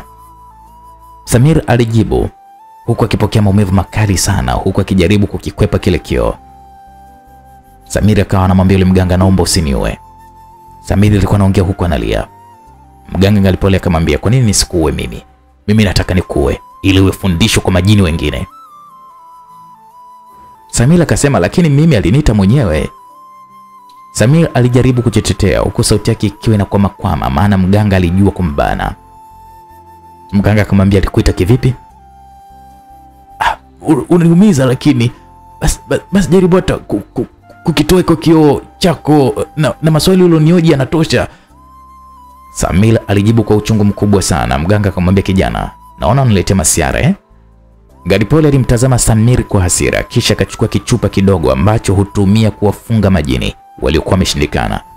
Samir aliogopa sana kukiona kile kichupa, ndipo Samir alipoamua kumwambia ukweli mganga. Akamwambia hawa binadamu wanapenda sana kununua vitu vyetu. Sasa pindi wakinunua iwe nguo, shati, perfume na kadhalika, sisi huwa tunatamani kuwa upande wao tu. Samir aliongea huku akizidi kulia na machozi ya damu na mbio yalikuwa yanamtoka. Alikuwa anayefumba macho yake. Mganga Ngaripole aliamua kumpiga Samir na kitu ambacho hakikuonekana kabisa. Maumivu ya kile kitu chenye mfano wa kamba kilimfanya Samir aliye kwa maumivu makali kabisa. Sauti ya Samir ilimshtua hadi Hailati na Sofia waliokuwa wamelala. Kwa hasira kale ilizokuwa nazo Samir alijikuta kilia mpaka jasho lenye muonekano wa damu likawa linamtoka kwenye paji la uso na kuangukia moja kwa moja kwenye paji la dada yake, yani Suna, na kupelekea maumivu makali kabisa kwenye kichwa chake Suna, na hapo ndipo alipotambua kwamba mdogo wake yupo kwenye matatizo. Binti Suna alipiga makelele ya nguvu mno na kusababisha ile minyororo iliyokuwa imefungwa kwenye mikono yake kama mtu anayesurubishwa ilikatika kwa kasi ya ajabu mno. Alipotea hadi alipo baba yake. Baba, ina maana shida anazozipata kakangu Samir wewe huzioni kabisa? Yule binti Suna aliongea kwa hasira kubwa sana huku machozi ya damu yaliyofunika mboni zake zilizopambwa kwa uwanja mweusi. Sauti ya Suna ilibadilika na kuwa kama ya mtu aliyekula kitu kilichokuwa kimemkaba shingoni. Yule binti Suna Jini alikuwa anaongea kwa sauti ambayo haitoki, badala yake inatoka ikiwa yenye mikwaruzo. Subaiya al-Khuminat. Babake aliwaamuru hayo majini yaongozani na Suna katika kumkomboa Samir. Samir ambaye mpaka muda huo hawakujua hatima yake. Muwahi kaka yako. Ikishindikana sisi tunakuja kuongeza nguvu. Baba yake na Samir aliongea huku akimshika bega mwanae wa kike aliyefahamika kwa jina la Suna. Suna hakuwa na maneno mengi, aliomba upinde na mishale yake iliyotengenezwa kiuchawi, kisha kaibeba na kuiweka nyuma ya mgongo na kuanza safari sasa ya kuelekea duniani kwenda kupambana na huyo mganga Ngaripole. Majini hayaonekani kwa macho, ila majini yenyewe yanaweza kukufuatilia wewe masaa 24 bila hata wewe kujua. Ngoja tuone hii vita itakuwaje. Haya msikilizaji, turudi sasa huku duniani. Hailati aliogopa sana ile makelele. Ilibidi ambonyeze Sofia huku akimwambia Samir amekuja tayari. Hailati aliongea huku akishikilia mapigo ya moyo wake ambayo yalikuwa yanakwenda kwa kasi mno. Unaweza ukasema ya kwamba muda wote anaweza kupata pancha. Hailati, huu ni uoga wako. Mganga amekwambia utulie, yeye atayamaliza. Sofia aliongea huku akimshika paja Hailati, ishara ya kwamba anambembeleza. Hiyo ikawa imemsaidia na mapigo ya moyo wa Hailati yalianza kushuka taratibu. Msikilizaji, kwa upande wa Samir hali ilikuwa ni mbaya mno, maana mganga aliweza kumbana kisawasawa. Lazima nikuangamize, mganga alimwambia hivyo Samir ambaye muda wote alikuwa kimya na hakuwa na ujanja kabisa, maana asingeweza kufanya kitu sababu alishakuwa mateka. Mganga Ngaripole aliendelea kumtishia Samir na mara alishtukia kitu kizito tena chenye ncha kali kikiwa kimezama kwenye mwili wake huku akihisi maumivu makali sana. Ndipo alipoamua kutazama. Aliona mshale umezama kwenye mwili wake, tena ukianzia mgongoni na kutokea tumboni, na kusababisha kile kioo alichukua mikishika kilianguka chini na kikapasuka vipande, hali iliyopelekea Samir naye kuanguka chini na kupoteza fahamu. Luminati, tumchukue Samir, tuondoke naye. Yule binti Suna alitoa amri huku akiendelea kupambana na mganga ambaye mpaka muda ule alikuwa ameshaangusha baadhi ya uchawi wa mganga. Mke wa mganga naye akiwa amekaa na wale wageni, ghafla alianza kuhisi mumewe amepatwa na kitu kibaya sana. Ndipo alipoamua kutoka na kwenda kushuhudia yeye mwenyewe.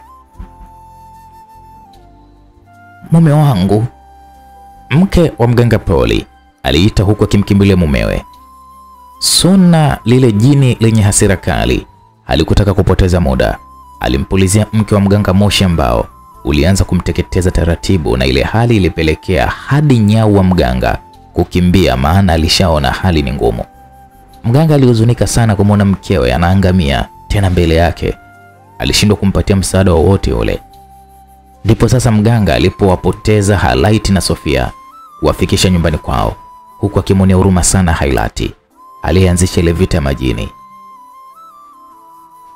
Hazikupita dakika, mtoto Angalipoli naye alitinga na kumkuta baba yake anaishia. Aliutazama mshale uliopo pembeni yake, akaukimbilia, lakini haikuwa bahati yake. Mwisho bidada yule Suna alimtupia jini yule mtoto wa mganga ambalo lingemuua taratibu. Mtoto wa mganga alianguka pale pale na kuanza kutetemeka kama mtu alishikwa na kifafa, huku mate yaliyoambatana na povu yakimtoka mdomoni na mwili wake ukiwa unatetemeka kama mtu alishikwa na degedege. Mwishowe lile jini Suna aliamua kurudi baharini, huku akiamini kwamba ameshaimaliza kazi yake. Kimbembe sasa ni huko upande wa Highlight pamoja na shoga yake Sofia. Highlight alimkazia sana macho Sofia mpaka Sofia alianza kuogopa na kujiuliza mwenzake amepatwa na kitu gani.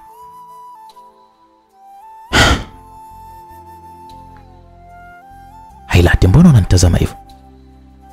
Sofia, tumefikaje hapa? Highlight alimuuliza Sofia huku akipapasa mwili wake. Mimi mwenyewe hata sielewi hapa tumefikaje. Mara mwisho nakumbuka tulikuwa kwa mganga. Baada hapo hakuna tena ninachokikumbuka. Shoga yangu, hata mimi mwenyewe sielewi. Nahisi kama vile kuchanganyikiwa. Nahisi kuchanganyikiwa kabisa.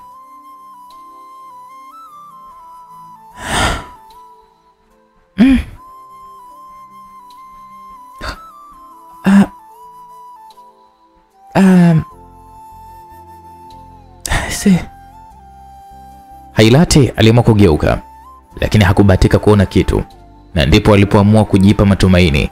Huenda yalikuwa ni mawenge yake tu, lakini kadiri alivyokuwa anazidi kwenda, na ndivyo alivyokuwa anazidi kulisikia jina lake likiitwa.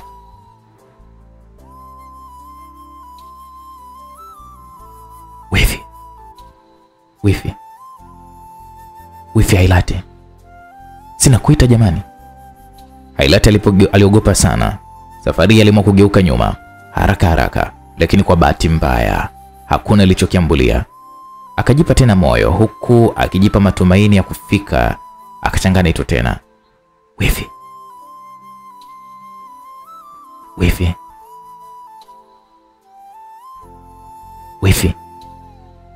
Sauti iliita kwa ukali mkubwa sana na kusababisha mapigo ya moyo wake kwenda kasi mno. Highlight pale alianza kumwomba Mungu amsimamie, huku akilitaja jina la Mungu. Akataja mpaka mizimu ya bibi yake muongoze. Ndipo Highlight alipoamua kuongeza mwendo, lakini ile sauti haikukoma kabisa. Sauti ilikuwa ni nyembamba iliyoongozana na vicheko vikali kabisa. Kicheko kilichomuumiza masikio yake. Kicheko kilichoumiza masikio ya Highlight na kusababisha Highlight yashikilie masikio yake.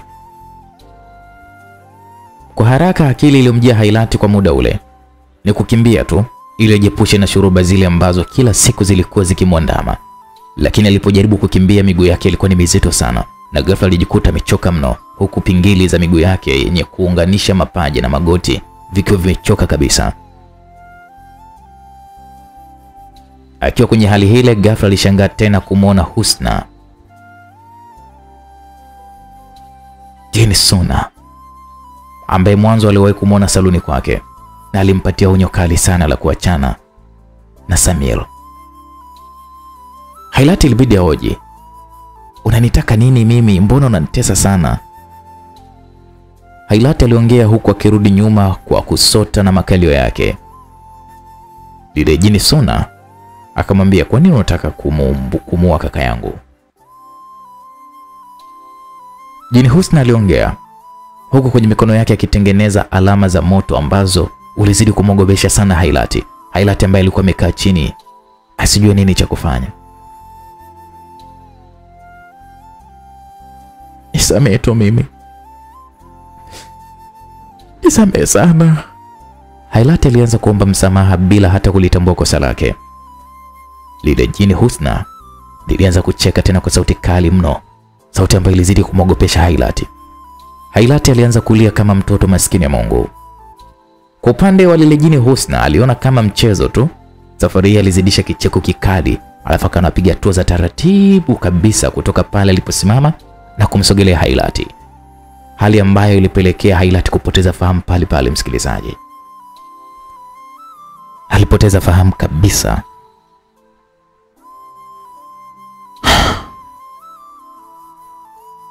Mungu wangu, nimefikaje hapa? Hailati aliuliza huku akiupapasa mwili wake.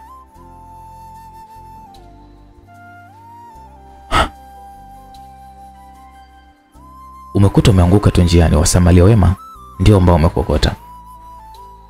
Hailati aliumia sana moyoni mwake. Yaani aliona haya mambo yanamtesa sana hadi imefikia hatua ya mwisho kuokotwa njiani. Ipo siku nitakutwa nimekufa mimi. Hailati aliongea hivyo kwa nguvu mno. Wewe Hailati, unaanza ukichaa? Kivipi? Nani atakaye kuokota barabarani? Kwani haya mapito ninayopitia wewe huyaoni hao?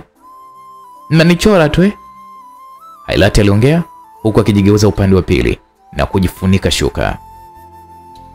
Haya bana, ngoja sisi tutoke tu. Tukuache upumzike.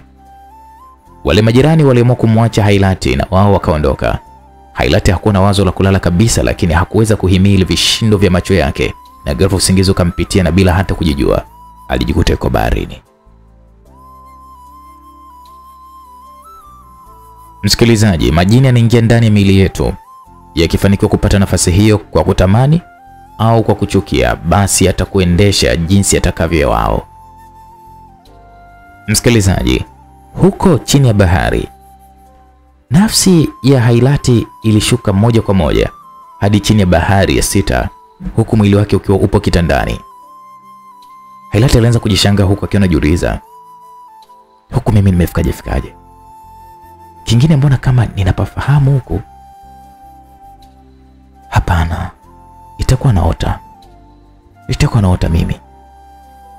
Akiwa nazidi kuwaza, ghafla wadada wawili walimsogelea. Hao wadada wakiwa na asili ya Kiarabu wenye nywele ndefu na za kuvutia. Walimshika mkono Hailati wakampeleka chumba cha mapambo. Inatakiwa pendeze. Si unajua leo ndo siku yake muhimu. Dada mmoja alijulikana kwa jina la Suyan aliongea huku akifumua nywele za Hailati. Kwa kweli kabisa, ila bosi anajua kuchagua. Yalikuwa ni maongezi ya jini Suyan na shoga yake ambaye walipewa majukumu ya kumlemba Hailati, bibi harusi. Kwa muda ule kiukweli Hailati alikuwa haelewi kabisa, na kinachoonekana alikuwa anasubiri tu ndoa kwa hamu kubwa sana. Lakini swali lililomtesa, ina maana yeye alikuwa ni mchumba wa mtu na mbona hakuwahi kuambiwa kwamba anapendwa? Lakini sauti nyingine ilimwambia kwamba asiwe na hofu, ampokee Samir awe mume wake.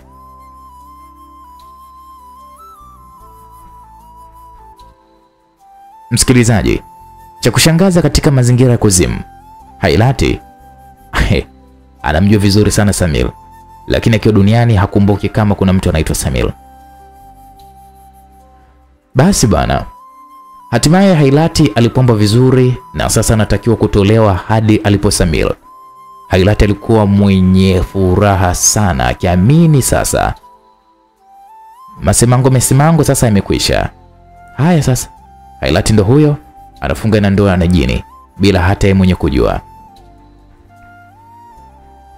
Hailati anafunga ndoa na Jini bila yeye mwenyewe kujua. Msikilizaji, omba isikukute haya. Uendelee tukisikia hivi hivi Uncle J nikiwa na kusimulia.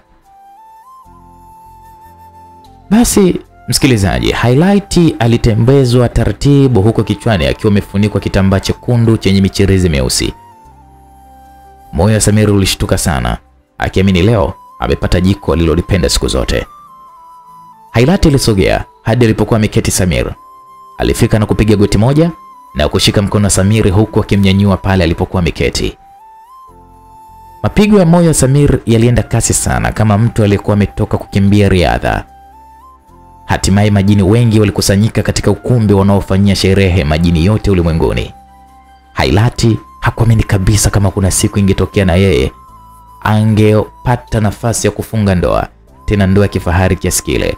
Ndoa iliyohudhuriwa na watu wengi wakubwa, kwa maraisi kutoka katika nchi mbalimbali, wengine wasanii kutoka mabara mbalimbali, bila kuwasahau wana mitindo pia walikuwepo.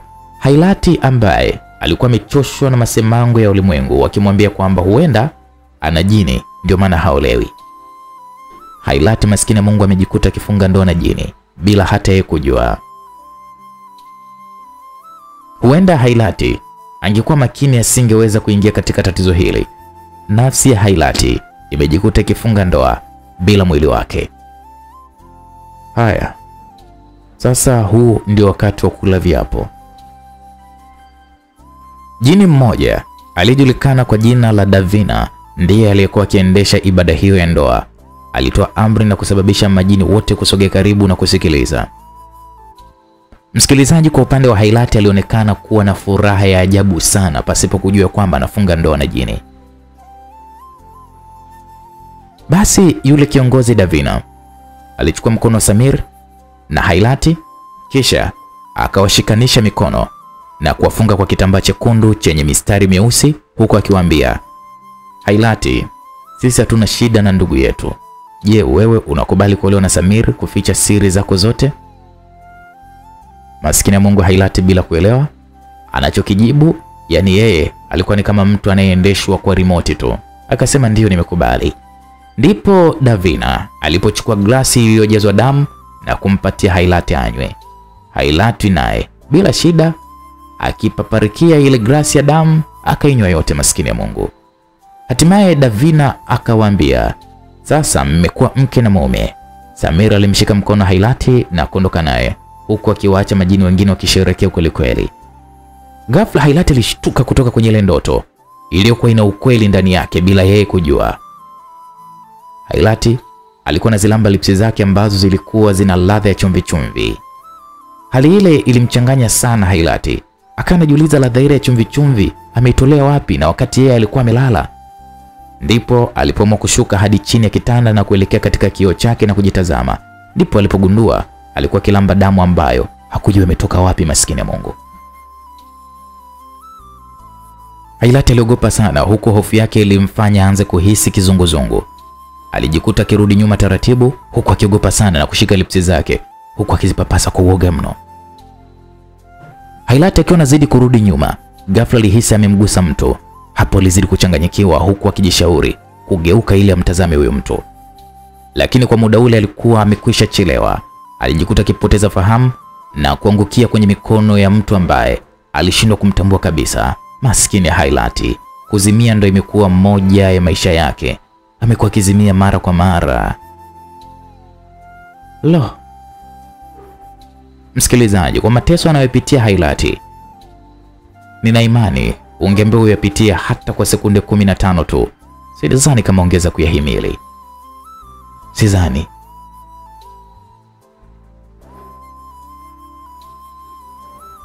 Sidhani kama ongeza kuyahimili, msikilizaji. Highlight alikuja kuzinduka na kujikuta yupo kitandani, huku akiwa amefunikwa na shuka ambapo kwa upande wake hakuwahi kuliona lile shuka lenye rangi ya maroon. Shuka ile halikumpa kabisa mawazo, badala yake akasema, huenda nilinunua muda na nililiweka kwenye begi na kulisahau. Eti kitu ni chako ukinunua alafu usahau kabisa kama uliwahi kuwa nacho? Hapo ndipo ninapoona Highlight atakuwa na tatizo akilini. Wazo ambalo liliumiza sana kichwa cha Highlight kitandani. Amelazwa na nani? Na vipi yule mtu ambaye alimuhisi usiku? Atakuwa ameelekea wapi?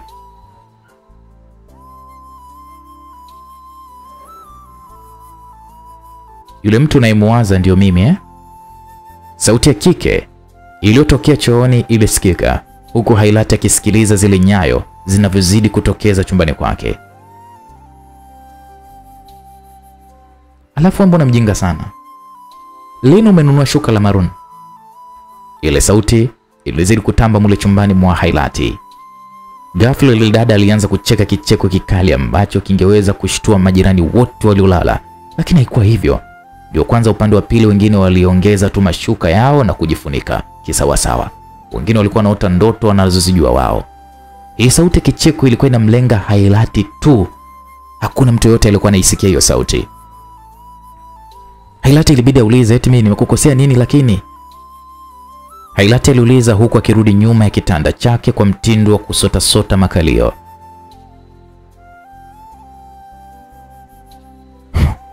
Eti kipenzi, utarudi mpaka wapi? Unaogopa eh? Ile sauti ilizidi kuhoji na kusababisha Hailati kuzidi kuogopa, na safari ile sauti ilisogea hadi kwenye masikio ya Hailati. Tendo ambalo lilimfanya Hailati kutaka kukimbia, lakini miguu yake ilikuwa ni mizito sana. Hakuweza kabisa kukimbia.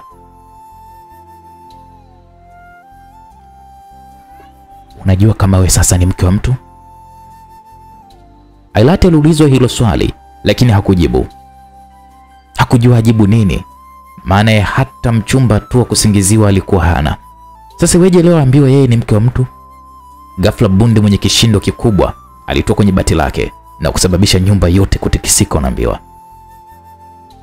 bundi yule alianza kunguruma kama binadamu, tena kwa sauti iliyojirudia mara mbili. Hailati alizidi kuogopa kwa yale mauzauza aliyokuwa anayaona. Aliogopa Hailati. Hata hivyo yule bundi alimkera sana yule jini. Sisi falume zetu hatupatani kabisa na wachawi. Sasa shuhudia kitu kitachokifanya. Yule jini aliongea, kisha baada ya sekunde chache yule bundi alianguka ndani ya kile chumba. Hailati halaula. Hakuwa bundi, bali alikuwa ni mtoto wa ngalipoli.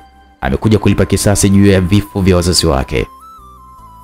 Hailati alishtuka sana na kujiuliza ndani ya nafsi yake, huyu mtu amefikaje hapa? Kabla hajamaliza swali kujiuliza, alishangaa kumuona mtoto wa ngalipoli ametenganishwa kichwa na mwili wake na kupotea pale pale alipokaa Hailati. Hailati lile tendo aliogopa sana na kuamini kwamba uchawi duniani ni kweli upo. Hailati alilazimisha akili yake kuamini kwamba yale yote aliyokuwa akiyaona ilikuwa ni ndoto, tena ni filamu ya maigizo iliyokuwa ikiandaliwa.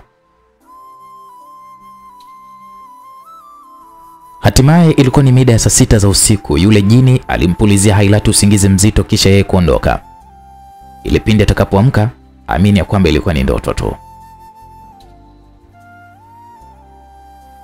Msikilizaji, basi hatimaye kulikucha asubuhi na mapema. Hailati aliamka bila kujua yaliyojiri usiku. Alijiandaa na kuelekea kazini kwake. Jamani za asubuhi, salama tu za kupotea? Hailati alipoulizwa hilo swali hakujibu lile swali, badala yake alianza kutafakari kwa nini kila akija anaulizwa za kupotea. Kwani kuna nini? Jamani Hailati, na kusalimu za kupotea. Hailati hakuwa na pingamizi, ilibidi tuaitikie. Salama mpendwa. Hailati aliongea huku akionyesha tabasamu feki, lakini moyoni alikuwa anahuzunika na kujiuliza maswali mengi sana. Hailati alifungua flame, alifanya usafi na sasa aliketi huku akisubiri wateja. Lakini akiwa amejipumzisha, ghafla alipigiwa hodi na sauti iliyosikika ilikuwa ya kiume, ambapo kwenye akili yake kuna mahali aliwahi kuisikia hiyo sauti. Aliwahi kabisa kuisikia hiyo sauti. Msikilizaji, sauti ile haikuwa ngeni kabisa masikioni mwa binti Hailati. Hailati aliwaza sana, ni wapi alipowahi kuisikia ile sauti, lakini hakupata jibu kabisa. Lakini ile sauti haikukoma kabisa, ndiyo kwanza ilizidi kubisha hodi bila hata mafanikio yoyote yale. Ndipo Hailati alipotoka mule saloni na kuelekea kwa yule mtu aliyekuwa kibisha hodi. Ghafla Hailati alijikuta mapigo ya moyo wake yakimwenda kasi mno. huku miguu inamtetemeka. Mwili ulimwisha kabisa nguvu na kujikuta akikaa chini huku akishikilia nguzo ile ya mlango. Hailati hakuamini kabisa. Aliamua kufumba macho yake na kuyafumbua, akiamini huenda ilikuwa ni ndoto anaiota. Lakini alipofumbua aligundua ile ilikuwa sio ndoto, bali ilikuwa ni uhalisia kabisa. Mambo. Poa, habari yako? Salama tu za kwako? Nzuri tu. Sijui nikusaidie nini? Mimi naitwa Samira. Nilikuwa ninaulizia njia ya kwenda hoteli ya Madiba. Usiofu, mbona umekwisha fika? Ndipo hapo Hailati alipoanza kumwelekeza Samir jinsi ya kuweza kufika katika hiyo hoteli. Lakini kwa muda huo Hailati mapigo yake ya moyo yalizidi kumwenda kasi mno, sababu alikuwa kashampenda Samir bila kujua mtu anayempenda ni Jini. Asante sana dada, Samir aliongea huku akimnyoshea mikono Hailati kwa ishara ya shukrani. Hailati akiona mawenge aliuparamia ule mkono huku akimwambia asihofu kabisa. Basi yule kaka aliamua kuondoka, na alivyofika kwenye uchochoro alipotea kwa kuyayuka unaambiwa.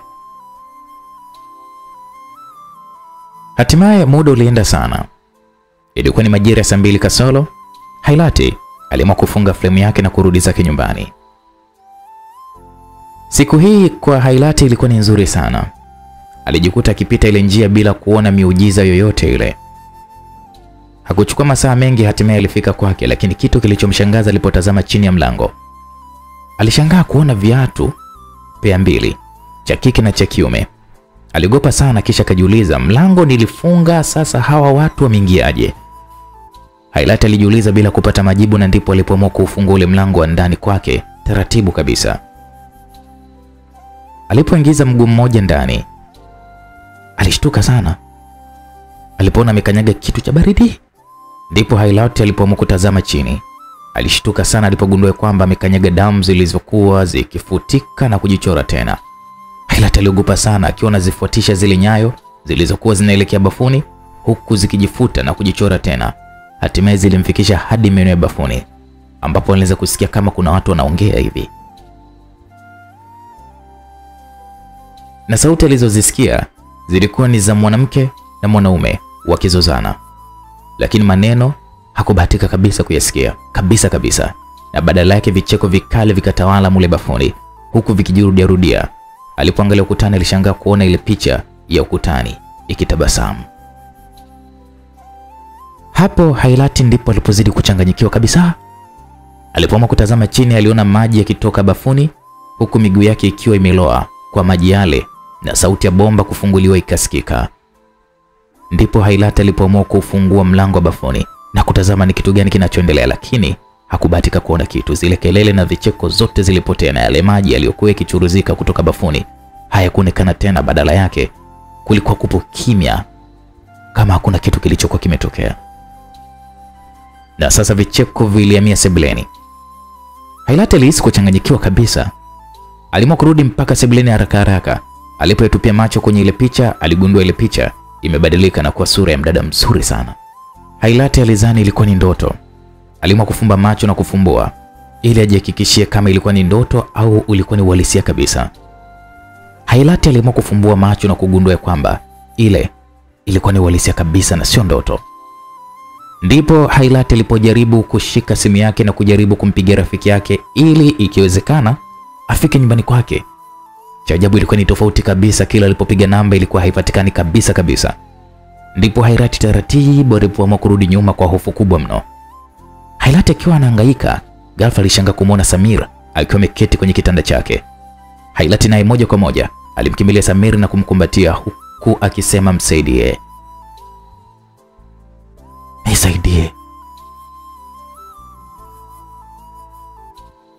Nisaidie.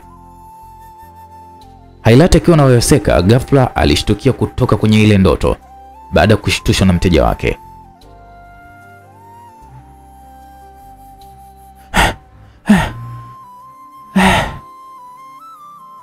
We, Hailati, nimebisha sana hodi lakini ukujibu. Usingizi gani huo na wewe?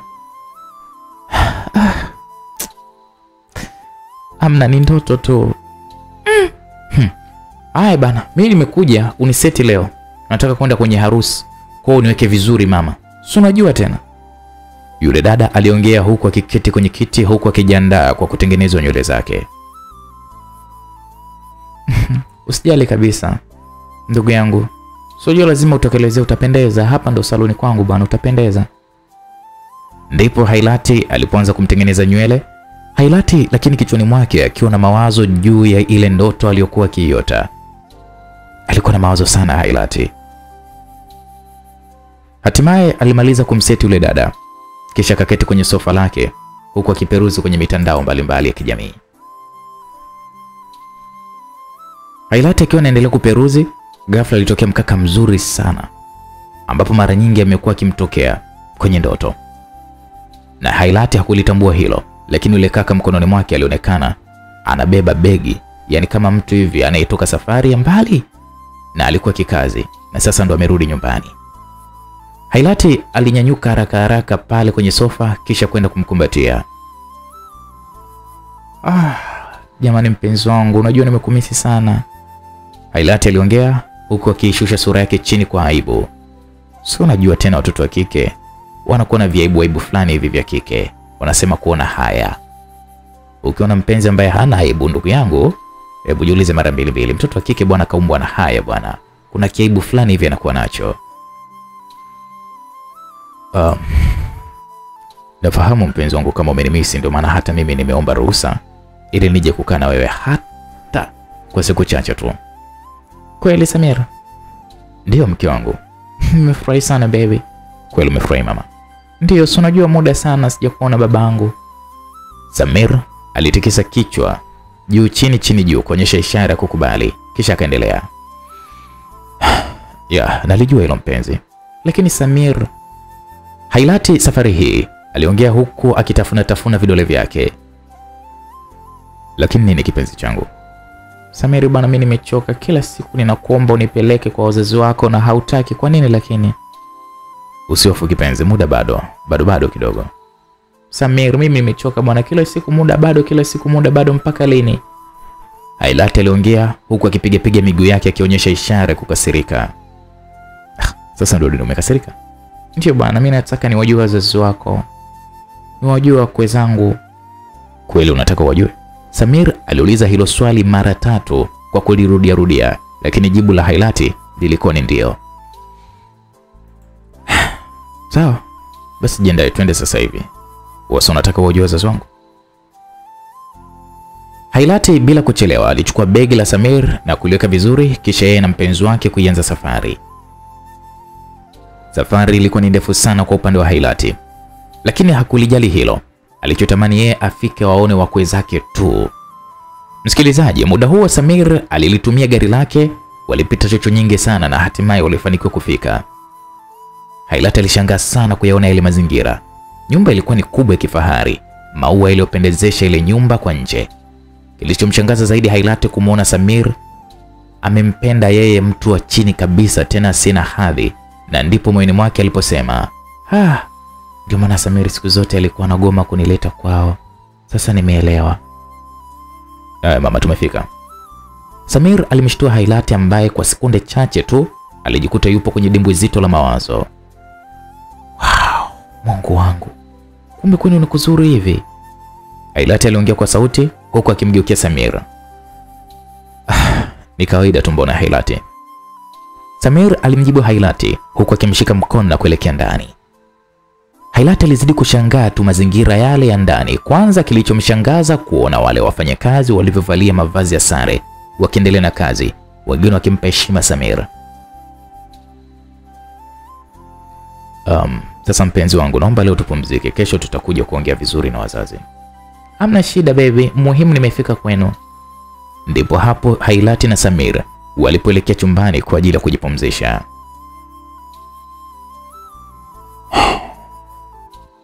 Mwanangu akizaliwa atafurahi sana kuzaliwa kwenye maisha mazuri. Kwa kweli atafurahi sana. Msikilizaji, kwa kuwa muda haukuwa rafiki, Hailati alipitiwa na usingizi kisha kalala. alikuja kushtuka mida ya saa 4 asubuhi baada ya kuamshwa na mpita njia. "Dada, kwema kweli?" Hailati badala ya kuitikia alianza kujipapasa mwilini mwake. "Ha? Mungu wangu. Nini tena dadangu?" "Nashangaa hapa nimefikaje na wakati jana nilikuwa nimelala kwenye nyumba ya mume wangu." Mume wako? Mume wako yupi? Na wakati hapa mimi nimekuona jana umekuja peke yako." "Peke yangu? Ina maana mimi nimelala kwenye hili pango?" "Ndio, mimi nilizani hii ni nyumba yako umekuja kuiangalia. Haijaisha bado nyumba. Na sio mara ya kwanza, na kuna mara nyingi sana unakuja hapa." Yale maelezo yalizidi kumchanganya Hailati, huku akijisemea kwa kweli uchawi upo, maana jana tu alikuwa na mchumba wake. Tena alikuwa amekuja kutambulishwa. Mawazo mengi sana yalimjaa Hailati, huku akikumbuka mara ya kwanza alipokutana na Samir. Waliongea mazungumzo mengi sana yaliyochukua muda mrefu sana, na baadaye wakaamua kuwa wapenzi. Ile siku aliyokutana na Samir, alizani ni ndoto, maana alikuwa ni kijana mzuri, mstaarabu na mpole, lakini haikuwa ndoto bali ulikuwa ni ukweli kabisa. Alikutana na Samir. Hailati bila kupoteza muda alisimamisha pikipiki na kumwelekeza sehemu ya kumpeleka. Yule bodaboda aliendesha pikipiki hadi kwa shoga yake Hailati. Hailati alitoa shilingi 1000 na kumpatia yule pikipiki. "Odi dada Zena. Karibu, mbona haraka kulikoni tena?" Zena aliongea huku akitoka ndani kwake kwa kutahamaki kweli kumpokea ndugu yake, rafiki yake, shoga yake huyu ambaye anapatwa na matatizo Hailati.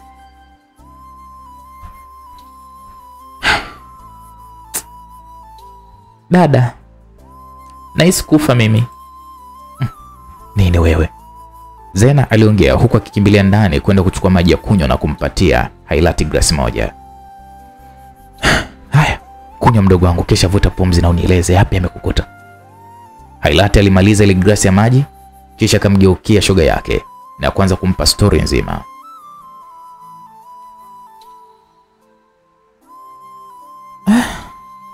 "Dada, Samir jamani sio mtu. Yaani tumetoka kazini kwangu salama, anaenda kunitambulisha kwao, kumbe sio kwao. Amelaza kwenye pango mimi." "Kwenye pango kivipi?"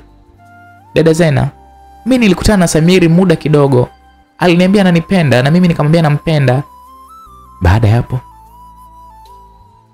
Hailati alianza kumweleza shoga yake. Alianza kumwelezea.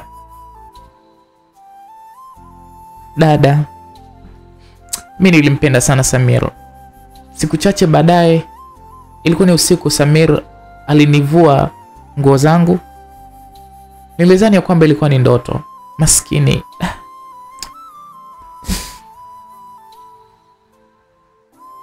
Msikilizaji, Hailati alifikiri ilikuwa ni ndoto, kumbe ilikuwa ni ndoto iliyokuwa na uhalisia wa kweli kabisa, sababu asubuhi alipojitazama aligundua ni kweli hana nguo ya ndani. Alipoangalia uvunguni, alibahatika kuiona ikiwa imetoka kama kutumika fulani hivi. Hailati alizidi kueleza huku akiwa amejawa na uoga na kigugumizi. Akiwa anaendelea kusimulia, ghafla alimuona Samir amesimama mbele yake. Hailati alizidi kuogopa huku kijasho chembamba kikizidi kumtiririka kwenye paji lake la uso. Kisha Hailati akaendelea. "Dada Zena, hivi ninavyokuambia hapa, nina mimba ya miezi 2 mimi." "Basi punguza hofu mdogo wangu." Ghafla Hailati alimuona tena Samir. Safari hii alimtokea akiwa na dada yake yule Husna ambaye ni Jini. Hailati alihisi kuchanganyikiwa, na hapo alianza kukumbuka zile ndoto zote alizokuwa akiziota siku zote. Basi na hapo Hailati aliamini zile zilikuwa sio ndoto, bali ilikuwa ni ndoto zenye uhalisia kabisa. Na mara nyingi Hailati alikuwa ni mtu wa kupuuza na kujisemea yeye ni mtu mwenye mawenge. Hailati alianza kumwonyesha dada yake Zena kwa kidole, akimwambia kwamba mtazame Samir amekuja na dada yake kumuoa. Lakini Zena alipotazama hakubatika kumuona Samir wala huyo dada wa Samir. "Hailati, una nini wewe lakini?" "Dada yule pale Samir, yule pale." "Yuko wapi? Mbona simuoni mimi?" Yule pale yule. Hailati alizidi kukinyosha kidole chake kumwelekea Samir, lakini Zena hakuona kitu. Kwa muda ule Hailati alikuwa kama amechanganyikiwa, na ndipo Hailati akiwa anaangalia jinsi ya kumsaidia Zena, alishangaa kuliona lile shati alilolivaa Hailati likiwa lina picha ya mkaka mzuri kabisa. Na alipokumbuka story ya Hailati, yule mtu anafanana kabisa na yule mtu aliyemvaa. Zena bila kuchelewa alimvua Zena ile shati na kukimbia kiberiti ndani, kisha kuja kulichoma lile shati, kisha akampatia kitenge Hailati aweze kujifunika. Mbona umenivua tena shati dada, vipi? Haya, unaona nini sasa? Sioni kitu. Samir je? Simoni. Haya sasa nisikilize kwa makini. Nakusikiliza dada. Zena alianza kumweleza Hailati sasa.